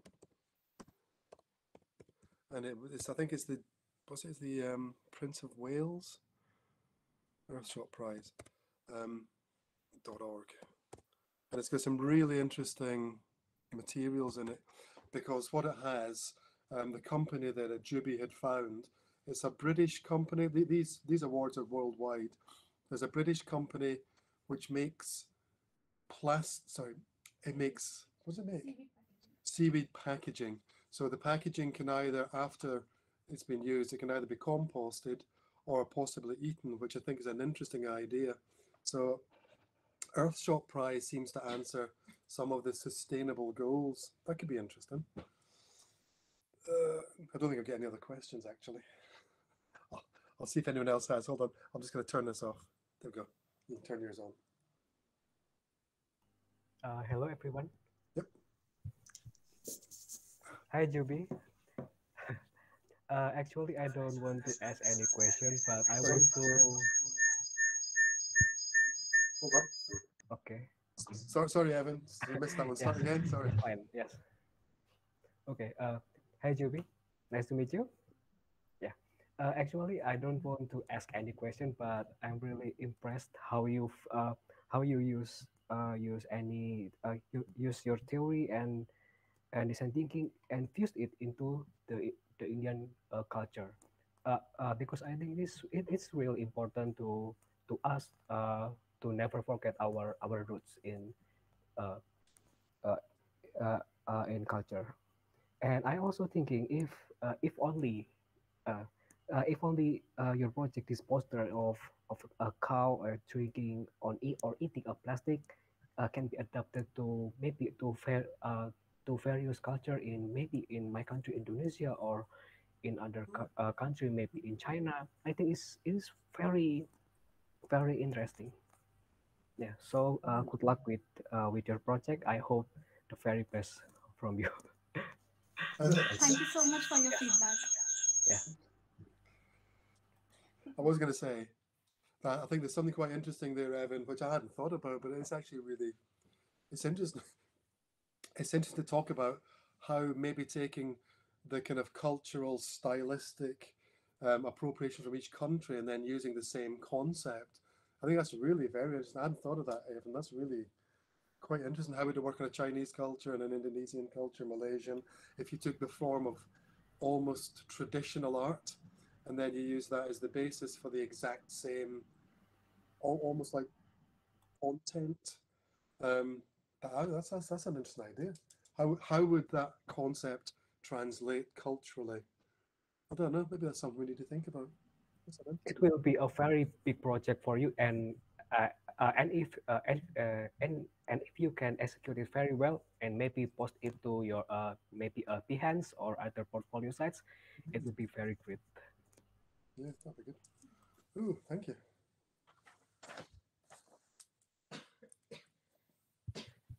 Okay, thank you. Maybe do we have time for more questions? No. Okay.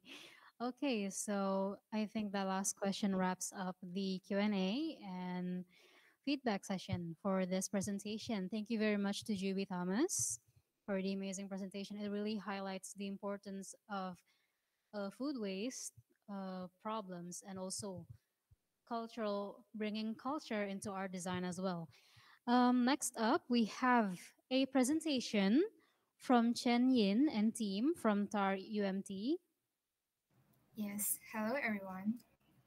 Okay, at first, let me just present my slide.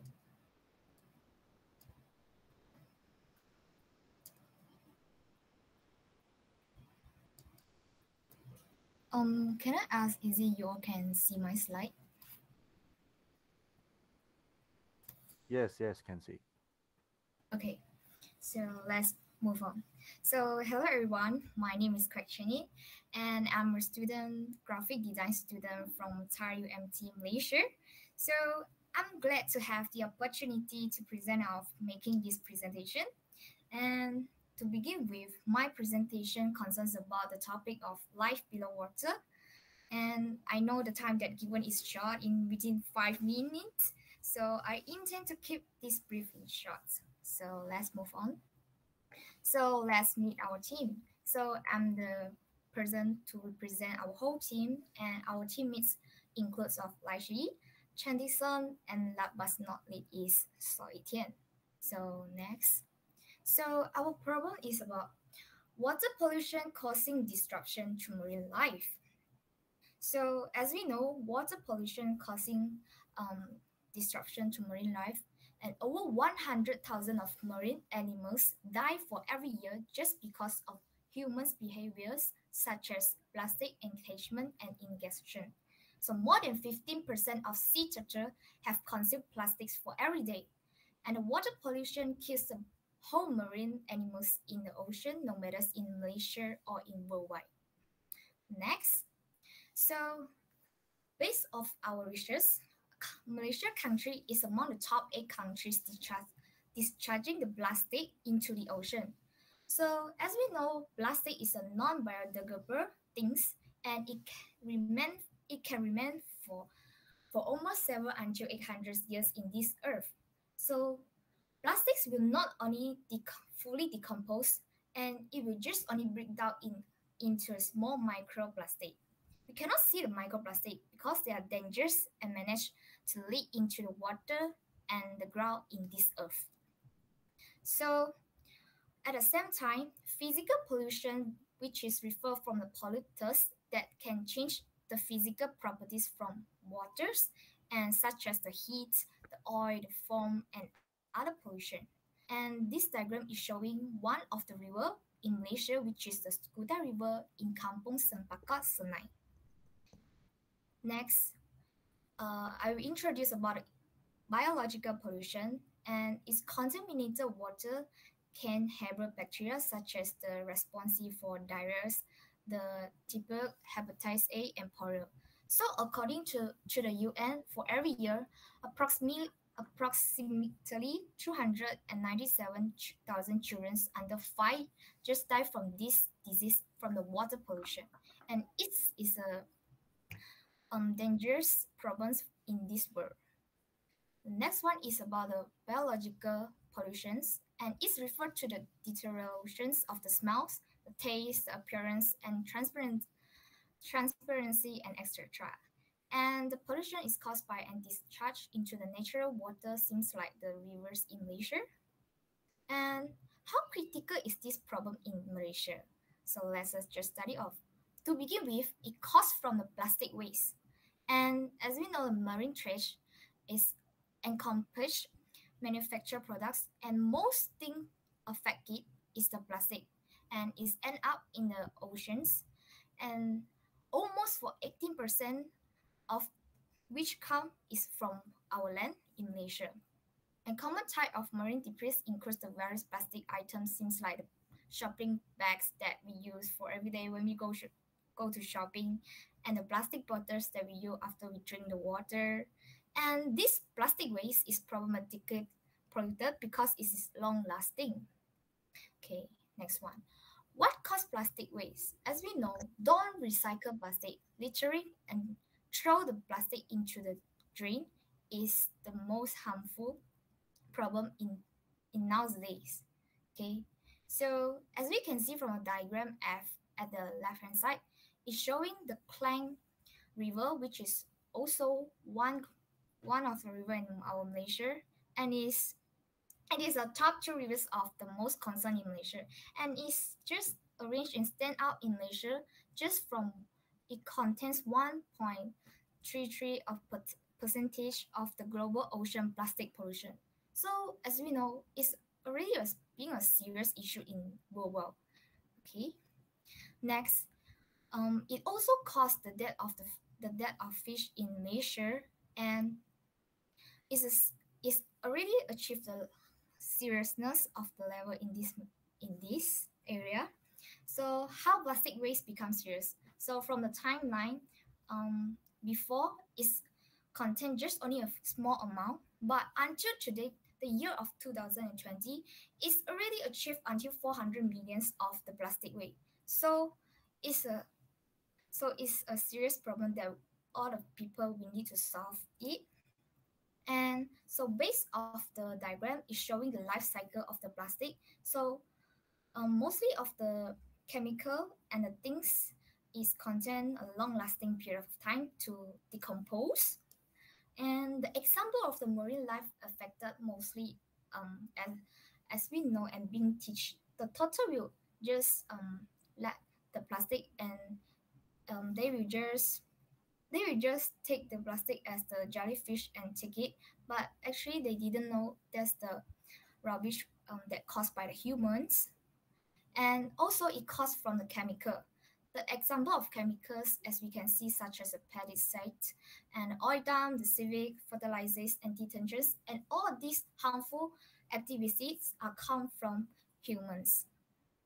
Okay, so in Malaysia, the chemical issue has achieved the maritime ecology has endured the years of tremendous pressure because of the water pollution and the plastic pollution. And the Strait of Malacca in Malaysia also heavy use for commerce, making them particularly susceptible to marine contaminants like oil and gas to benefit humans in nowadays.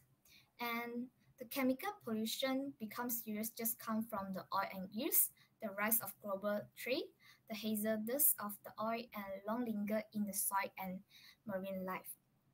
So the significance of addressing these problems is about the harmful of water pollution comes from the production of humans, environment, and people.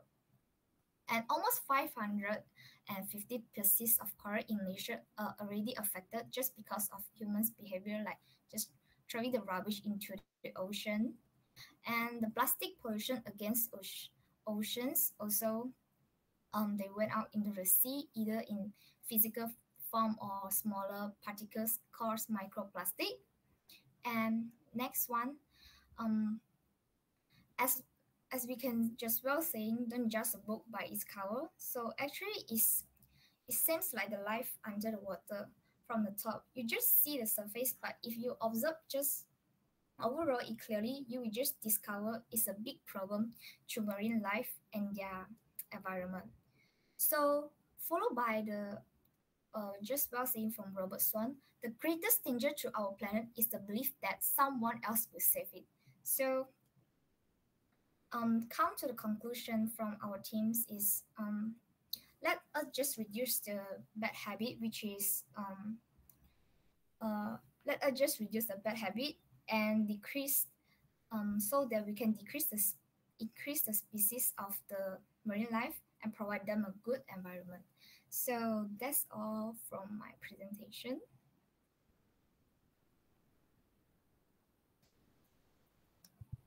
All right, thank you so much for the presentation. Uh-huh.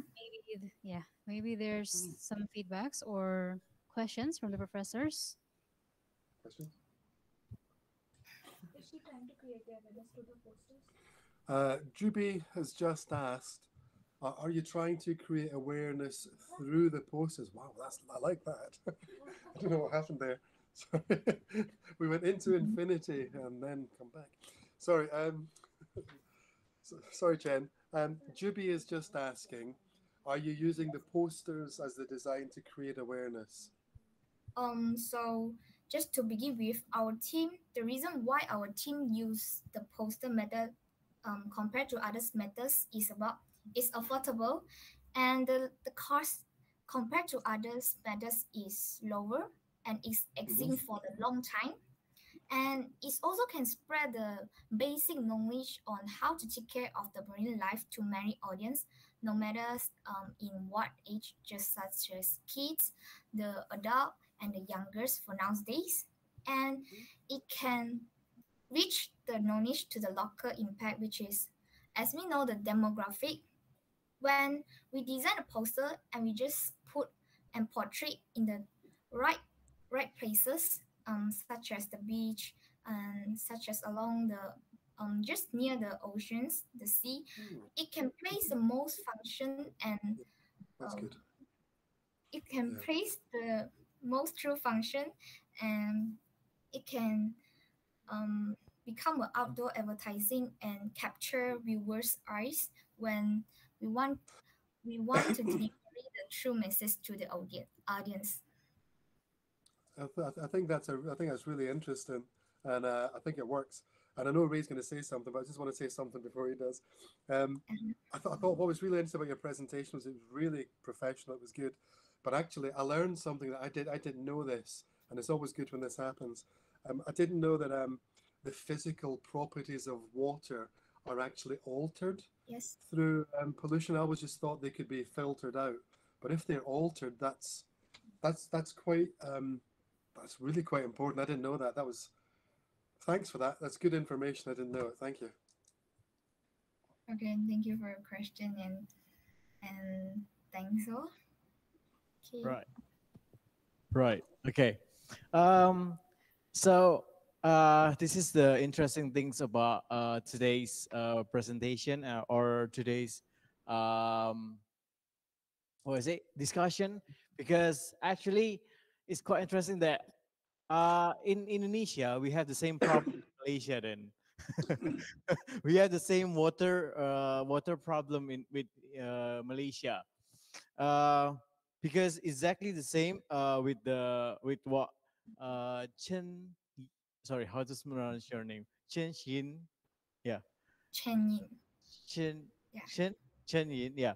So what you mentioned about microplastic and then talking about uh, eutrophication. Did you talk about that? Eutrophication. If you don't know about that, later on you can try to find out about eutrophication. Water pollution is a lot. My suggestion here, probably you need to focus on one thing instead of a lot of things. If you want to talk about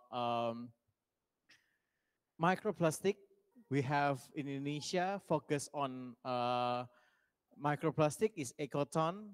There's a chat there. So my friend here helped me to type it. The Instagram is ecoton.id. You can try to find there the information about microplastic. Or if you don't find it easy there, because maybe some of the information is Indonesian, maybe you can try to go Netflix. You can try to go Plastic Island in Netflix. So Plastic Island in Netflix. You can try to watch that. So Mr. Priggy, as the founder of the Ecoton, he's trying to develop or learn more about microplastic, and then he found out so mad that actually in our body, in Indonesian body, compared to others, is crazy. I don't know in Malaysia, but maybe you can, if you want to focus on microplastic, you can try to um, think about that. And then if you're talking about eutrophication, it's quite interesting as well. But yeah, my suggestion is try to focus on one thing instead of a lot of things. But it's okay. It's still in a initial idea, so it's a good thing that you have a lot of that data that you have. But maybe later on for your poster, you need to find one the most interesting things that you need to tell to the world. Yeah, that's my suggestion, I think. Okay, Yeah. thanks for your suggestion so much. I learned a Right. lot from that. Thank you.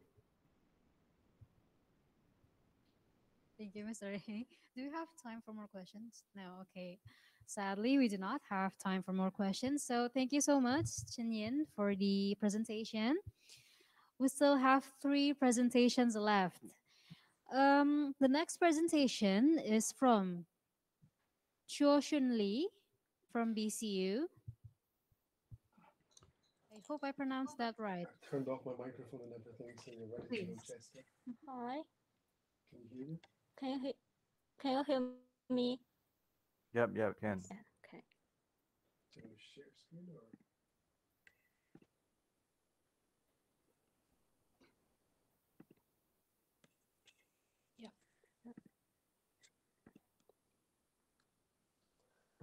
Hi everyone, I'm Joshua and I'm from Birmingham City University. Today I want to talk about global warming. And this is my main map, so you can see some of my inspiration development process. And then this is a research by artists. These 2 artists, they work protecting article animals, which helped me a lot. And then this is specific research study about the rapid melting of Arctic ices due to warming that I found in the news. According to the current carbon emission targets of countries, it is not enough to save polar bears in the most affected areas. International climate scientists say it will take 10 to 50 years for global temperatures to stabilize, and it will take time to see sea ice pairs. After the climate stabilize, it will take another 10 to years to ask. And uh, um, my final direction was to do an introduce tutorial books for children age 1 to 50 years, as adults have format their men and children are the easy to change. So I did a more childlike um, introductory book for children. And finally, this is some college and the series like the illustration and something the draft of my final introductory books. And this is the process and the sketch. And this is a final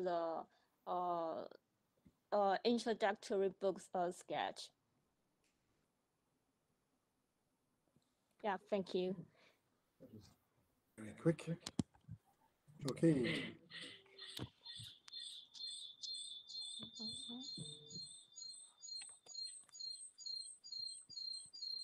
Yeah, thank you for the presentation. So maybe there's some feedbacks or questions. Oh, better. Go on. Yes. Oh, yeah. Ooh. So can I just ask a question? I was going to. Um, so, so you're designing this. So they can hear me on this, yeah, and they can hear you and shout over. So you're designing this for young children as an educational children's book for young children now. Yeah, young children. Oh, yeah. Yeah, this is a young children the book, because I am the study illustration, so I want to help the children to clear to understand why we need to protect the article eyes. So it's partly about explaining to young children not just about polar bears, but about what will happen if the Antarctic disappears or the Arctic disappears. Both poles shrink and there's no more ice or less ice. Yeah, there's the both we want to talk about. She also said one interesting point that it is easy to persuade kids as compared to adults. I don't know if you could hear what. Sorry. Oh, you can hear because Evans just smiled. I think that's an interesting point that Juby's just made, and it's something that I think who was it? Chen Young spoke about previously, and that was audiences. It's one of the things that a lot of us have sort of skirted around without addressing directly. And it was something that Cheska said there, which was young audiences are more malleable, more open to be educated in different ways. I think that's maybe a question that maybe we should all think about is how are we designing what we're designing for specific audiences? Because I think that's really a very interesting when some of the students are actually identifying a group and saying, you know, it is just, for example, you know, as Juby said, maybe just people in parts of India, or, you know, it's maybe just how pollution is seen. I think being able to articulate and identify an audience and then find the medium that works for the audience sort of should help everybody, actually. What do you think, Evan? Am I close or am I miles out?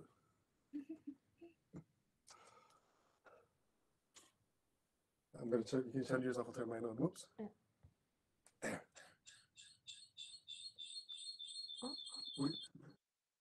We have a lot of feedback. Did that make sense what I was saying there about audiences? Because I think that would be useful for everyone to think about. So I think in terms of, you know, what you're saying, Cheska, you're designing this as a children's book that's educational. So it's to inform, and that notion of being able to almost like catch them at a young age so they become used to what they're doing. Yeah. I've got some nodding heads in the office here, so I think that's going okay.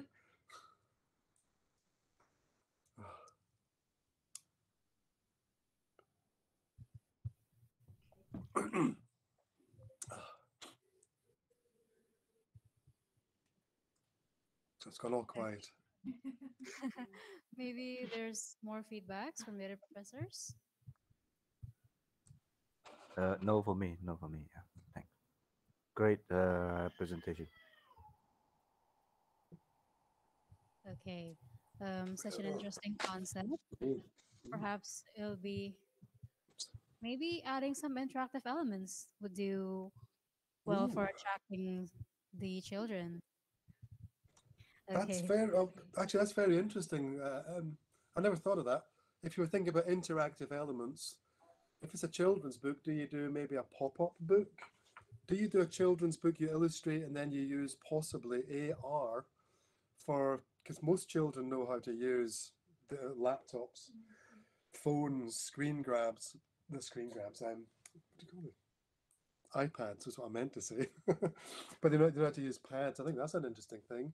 Maybe using AR as a form of educational development that maybe takes some of the images that are childlike, but then takes them to other points that are online, possibly.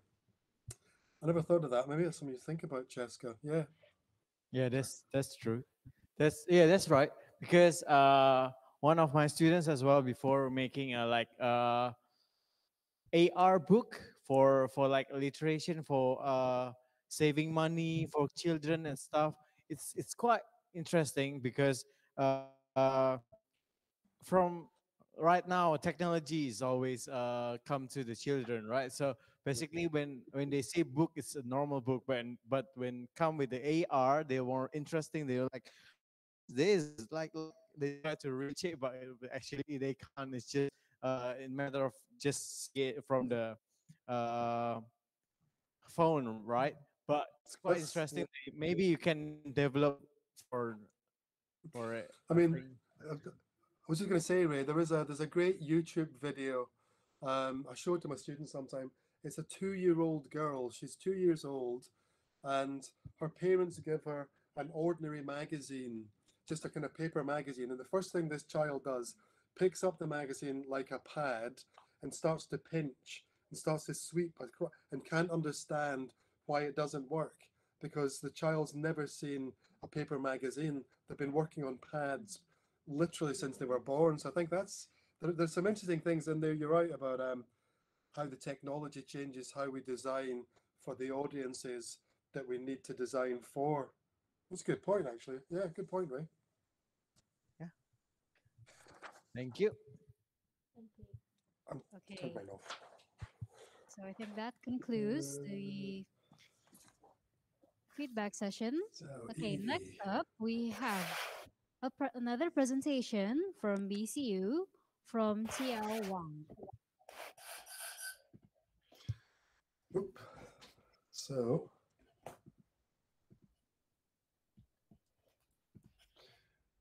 can you see my screen? I can't see your screen yet now. I can see you. It's just see me? Yep, I can just see you. Oh no. That's the problem.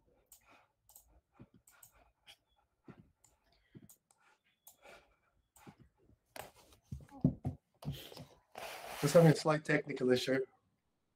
Wait a moment.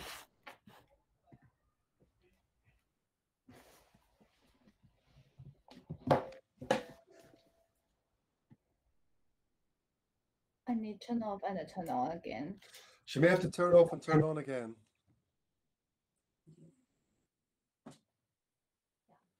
She's coming back into the meeting. She's having to restart. Oh, I know. Wait a second.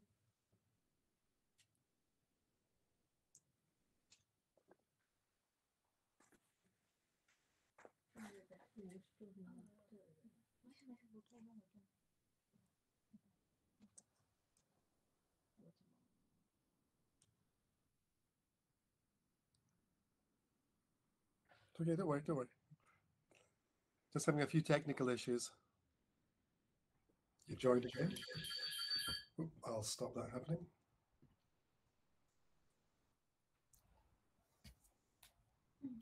Yep, yes. Oh, we can see your whole. Yep. No, don't say that.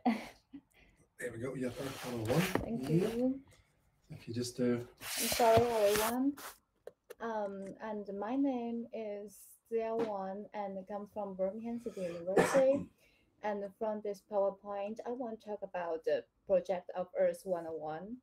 And I choose the fifth theme, Life Online, and the target 15, combat global poaching and trafficking. And the first part is my personal story.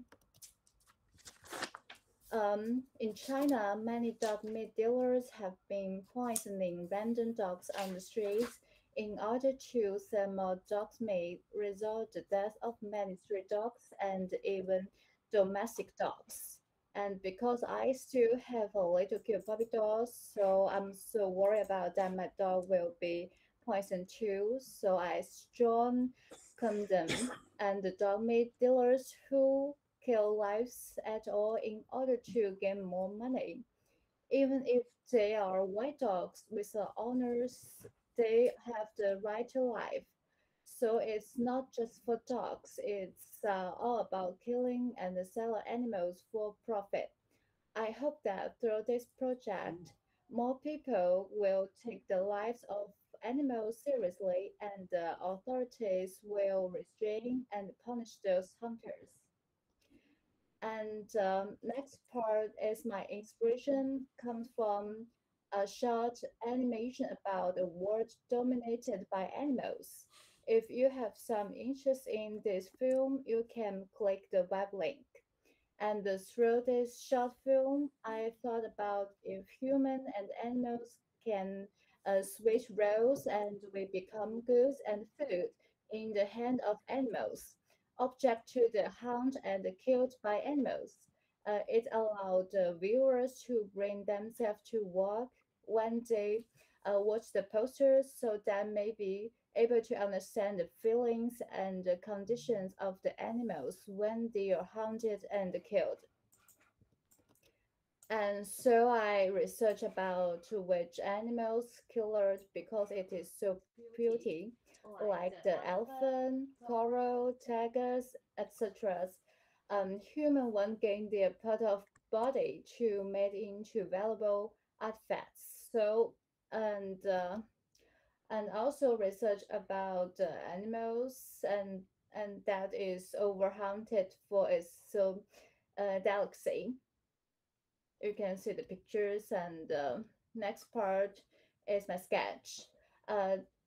Those are my first poster sketch because a human overhunted bears and want to eat their paws.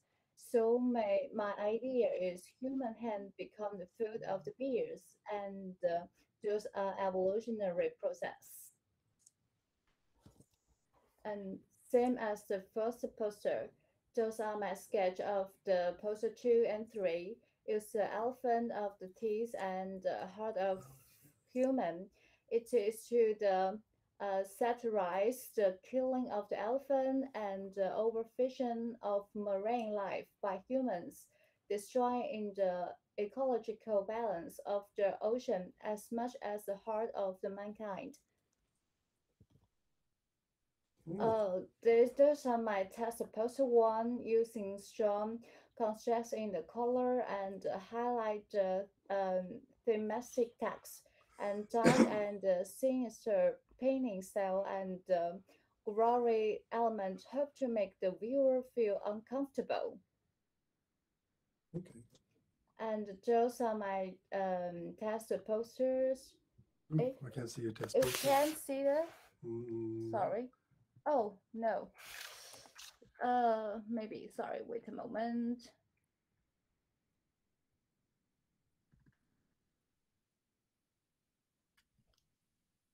Can you see this? We can see. Yep. So these are some tests. Yeah. This text 1 and this test 2 just not finished. It's more like the advertisement of the animals world. Yeah, that's. Thank you for watching my PowerPoint. Welcome to ask me any questions. Thank you.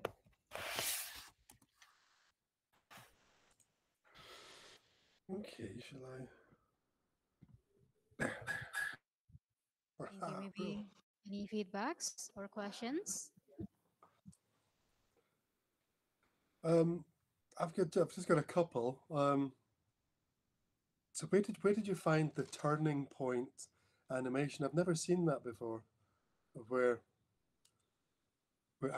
animals take over the planet, become the. From YouTube. Come from YouTube. They can hear you. Okay. What? No, she's fine. She's fine. So you found it on YouTube. Yeah. So just to be clear, the concept you've got is that it's Sustainable Goal 15, life on land, but you're specifically dealing with 15C, which is poaching and okay, and the idea, the concept is to visualize what happens if animals ruled the planet, and humans were the food. Yeah. Right. Okay. In Chinese word is 以牙还牙,以眼还眼, and change to the English is beat someone with their own game. Okay, so that's interesting. So that's Beat someone in your own game. yeah, it's an interesting concept to beat someone at your own game. Okay, the question is you're designing these as posters. Yeah. So again, is there an audience for that poster that is very specific? Because some people have said their audiences are, children, or it's an educational game about pollution, or it's a box where you design things. Do you have an audience in mind? I think my audience is for the staff like the WWF or the authorities staff like this. They will punch the killer and the hunters. I think my audience and not everyone. So the audience is aimed at the people at the top who have the power to then enact and then stop or try to stop poaching for these specific types. Okay, I think that's interesting. Okay. Any other questions? No. Not at this stage. Oh, some of this put into the chat. Hold on. Humans are a food thing and animals are in charge, basically. Oh, that's a good point. Yeah. That is a good point. That sounds a lot like Animal Farm. Yeah. That is a really good point. I've forgotten about that one. Yeah, well done, Malvolio. I completely forgot Animal Farm, where they're in charge. But this is much more graphic. Or graphic. Yeah. Okay, that's interesting.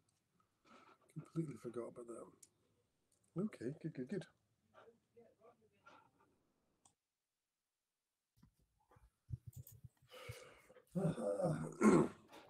You have any questions or not? No questions? Thank you. Thank you. Okay, thank you so much for your presentation. Last but not least, we have the last presentation for today from Theodore Michael and team from Ciputra University.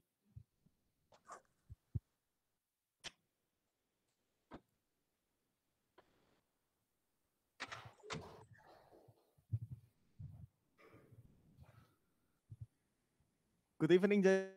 Good evening, fellow participants. I'm Theo with Vincent, and this is Fata Dayan. Our team consists of Astrid and Kinanda and Ruben operating the monitor. We are from Visual Communication Design of Ciputra University, Indonesia. Today, we will be representing NTK production with our project Who's Stress, Who's Stress, which is based on Sustainable Development Goals number 15, live online. Have you ever been taught to put your trash in the trash bin? I guess everyone here has been taught that since we were young. And just like each and every one of you, the Surabayan have done the same for a long, long time. But did you know where those trash end up?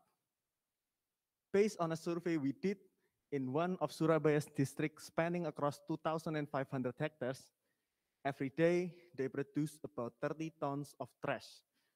That's about 900 tons every day.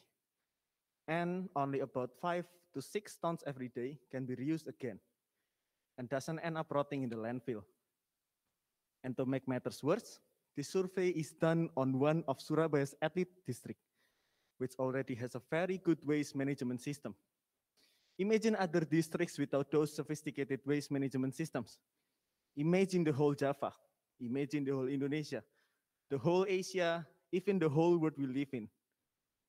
You can try searching about an incident in Louis Gajah, which happened in 2005, where an explosion happened because of a trash pileup in the landfill, in which organic trash decomposes in a closed environment and creates a methane gas deposit inside a trash pileup, which heats up after a long time and explodes, blasting trash to every part of the 2 affected villages, trapping and suffocating many villages there.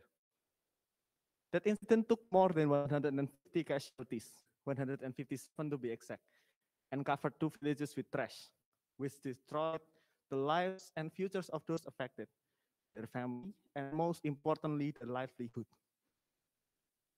Whose trash caused that? Obviously, our trash, which we didn't sort, which we didn't reuse. Through this project, we wanted to raise awareness about the topic we all look down upon with our full-length documentary about trash and where these things end up. We want everyone to see what goes on in those landfills, from the waste sorter's perspective, from the street sweeper's perspective, and everyone taking care of our trash.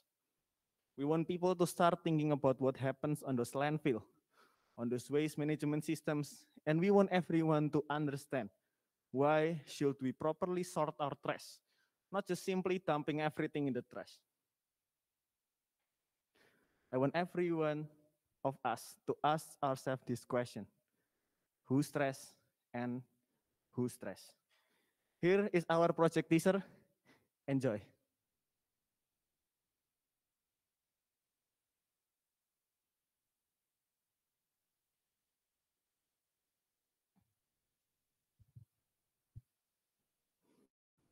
Please wait for a minute.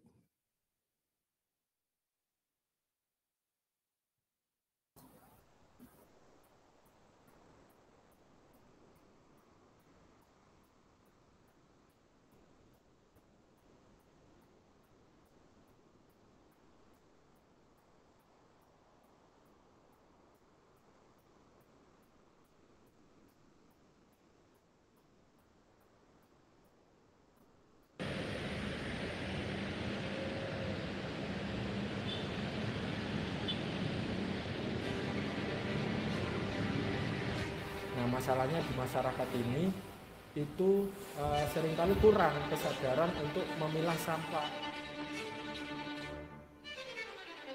Itu sekitar 30 ton yang bisa kita manfaatkan dan ada harga ekonomisnya itu sekitar 5 sampai 6 ton tiap hari.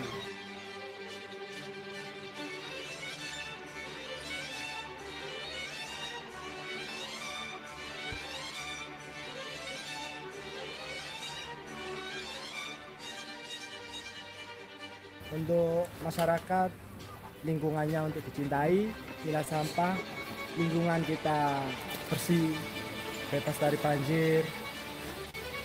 Jelas, itu aja.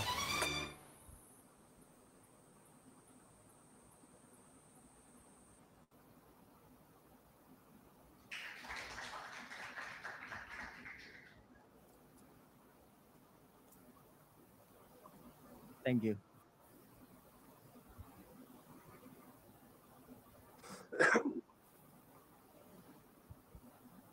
Okay, maybe there's any feedbacks or questions from the participants or the professors. May That'll proceed. be me. Thank you. Sorry, I've just got to this two main ones. One, the title "Who's Trash and Who's Trash." I think that's really clever. It's just the use of the language there is really it's very clever. It's quite witty, and also just asks those questions. I thought it's really good. Just a couple of questions. You mentioned 900 tons of trash. It's just a question. What does 900 tons of trash look like if you make it into something? I thought that's an interesting point. And then there was something you said which I thought was really good. You said the time this was on the explosion. The time bomb is called food waste, and then you showed a series of recycle bins. And what suddenly occurred to me was you're showing me the ingredients of a bomb, where you may have one cycle, one material, one set of material, and when they all come together and they're left, they could explode. So I think you could there's 3 or 4 really good ideas in there. The production values of the trailer, I think, is interesting. I think one of the questions I would ask about the trailer and the documentary is, how do you want the audience to feel? Not necessarily explain what it's about, but how do you want the audience to feel when they see the work? But I have to say, I really like the who's trash, who's trash. That's really clever. So to answer the first question about what does 900 tons look like, let's imagine a car. A car is about 1.5 tons. So Wow. Okay. you can imagine about 600 of it piled up every month. Wow. You see visually that, I mean, when you put the information out, people go, the information's interesting. But the minute you visualize it, people go, wow, it's just not something. So I think one of the things that could be useful is to maybe visualize some of the statistics or the facts where someone, because I mean, until you'd said a car weighed 1.5 tons, I didn't even know how much a car weighed. So you go, when you suddenly say, imagine 600 or 650 cars, and that's the amount of rubbish, you suddenly go, oh, wow, that's not what I expect to see. So I think maybe dealing with some visual elements within the kind of film itself as either statistics or maybe graphic elements or maybe even like a 3-second animation which shows what it looks like is really useful. And again, the time bomb, the food waste, the ingredients that will eventually biodegrade, but the gases can become explosive. I think if people knew that by combining some food waste, for example, they're actually they're not just contributing to life on land, but what they're doing is creating not just a metaphorical time bomb, but they could be creating an actual time bomb. Does that make sense? Yeah, it pretty much makes sense. Okay. So just some observations. Yeah. Thank you. Thanks, Theodore. Michael. Right. I think I like this group because I believe they've done some research, and also they've done some interview just now based on the clips. And one of the clips interview talks about the one being interviewed said there's about 9 tons of trash, right? 9 tons of trash. So I think numbers play an important role when we do research like this. Whichever your problem is, numbers play a role to convince people, to make people believe that, hey, this is a serious case, this is a serious problem that we should tackle, not just for your trash problem, but I think also for uh, other presenters as well. I think we really need to look into, like Rob said just now, about a statistic which relates to your problem. because we don't want to be accused of design something that is divorced away from some real facts about an issue. So that's the only way that we can connect problems and solution, and that's how we synthesize our solution as well. So well done, for your team. Thank you so much, sir.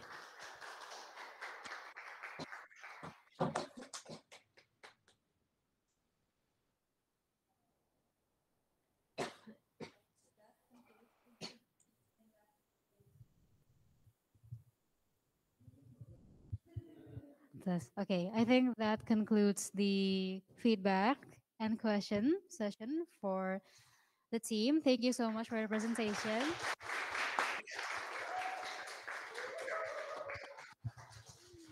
Okay. Okay. As you can hear, everyone in the room is clapping. Okay, we have heard from 11 amazing presenters, bringing various topics of sustainable development goals. And I think today's session is a very insightful session.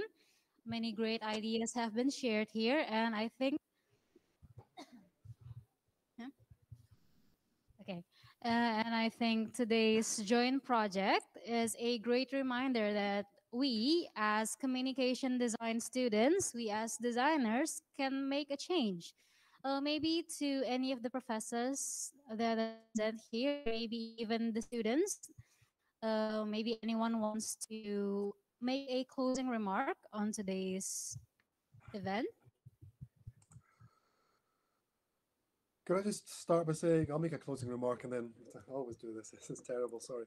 Uh, I'd just like to thank everyone for being involved in this, because it's really interesting to see the different levels where people are coming through with different ideas for sustainability and the range. I mean, I'm quite impressed with the range of different types of approach that the students have in terms of how they're defining what sustainable is. Not just by the definitions of the United Nations, but how the students themselves are defining it. But also the fact that we're picking up and exchanging some really interesting statistical information and some design information in terms of solutions that we might not necessarily have thought about had we just remained on our own. So some of the kind of discussions and some of the things that are in the chat are really kind of very interesting in terms of where you can put things. So I think this becomes a useful kind of platform where there is an exchange of not just ideas, but processes, sometimes techniques. And also just the very fact that we've managed to get together at various different time zones. So I know here in the UK, it's nearly 1 o'clock. And I know that in Indonesia, I'm just checking my clock here, it's what, nearly 8 o'clock at night. So we're finding all these different things. And I think being able to find a time slot where we can get together and make it work is actually really quite good. I'm quite impressed with what I've seen. I think some of the stuff I've seen has been really insightful and useful. And just to see what develops from this through this dialogue and discussion, I think it will be really useful when it comes to the hand in, in a couple of weeks, well, nearly a month's time, to see how people have taken on board elements of this discussion and maybe even shared some of the ideas. I think that's going to be more important. And also, it's been quite enjoyable, but don't tell anyone, because if people upstairs find out, they get annoyed. Okay, so that's what I'd like to say. And thank everyone for doing it. Thank you, Ray, for organizing all of this and making it come together. Well done. Thanks. And I also would like to thank the Indonesian counterpart, yeah, like Ray, and also my faculty members, my superiors who introduced this program to me as well. So thanks for having us. Okay, looks like I'm going to say a few last words, basically. Yeah, so hope not too long. So, well, I keep it for the last. So, after listening to all participants, 11 of them, I think more than 120 minutes or so, I think these days, even though one called himself or herself a designer, I think we have to really think seriously on the issues that we actually design on, especially for the message and the visuals. Yeah. So especially in terms of the post-COVID days. So I think the 11 teams. I think all these young teams. I mean, you have demonstrated a very clever idea. Even though for this session, it is not in a tangible form yet. So I hope when you go back to your so-called supervisor or tutors, okay, I think you can bring it to another level on how, like I always say, graphic design itself will not, save the world. It is the people, the designer like you who really understand the power of communication and the use of design. All right.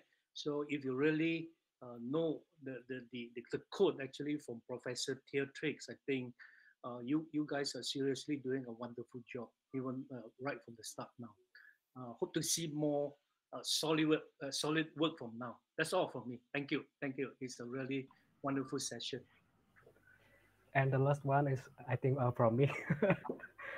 Okay, first of all, thank you everyone. I think I have my greatest session here. So our students have shown their greatest taste in design and research in a very clever way, and I want to think, and I want to thank to every lecturer here, every professor here.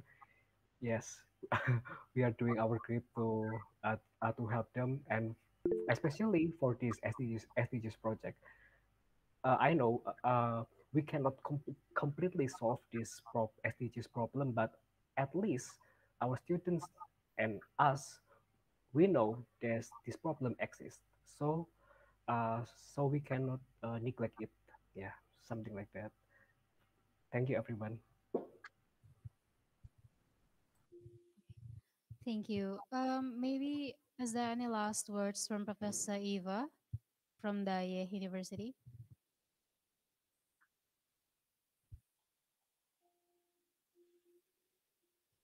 I'm sorry, you are still muted.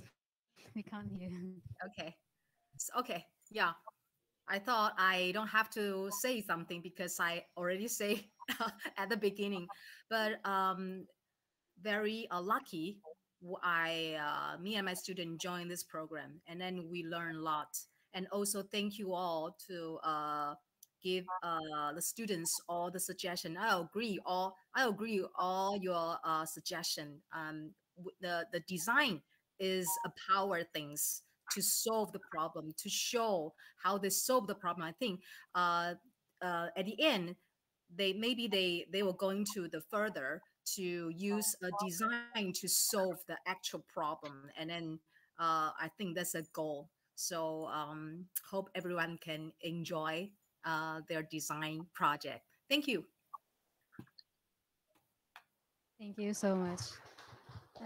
Yeah, I think we have. Okay, right. Thank you so much for everyone. Thank you. Maybe once again, applause to everyone of us here.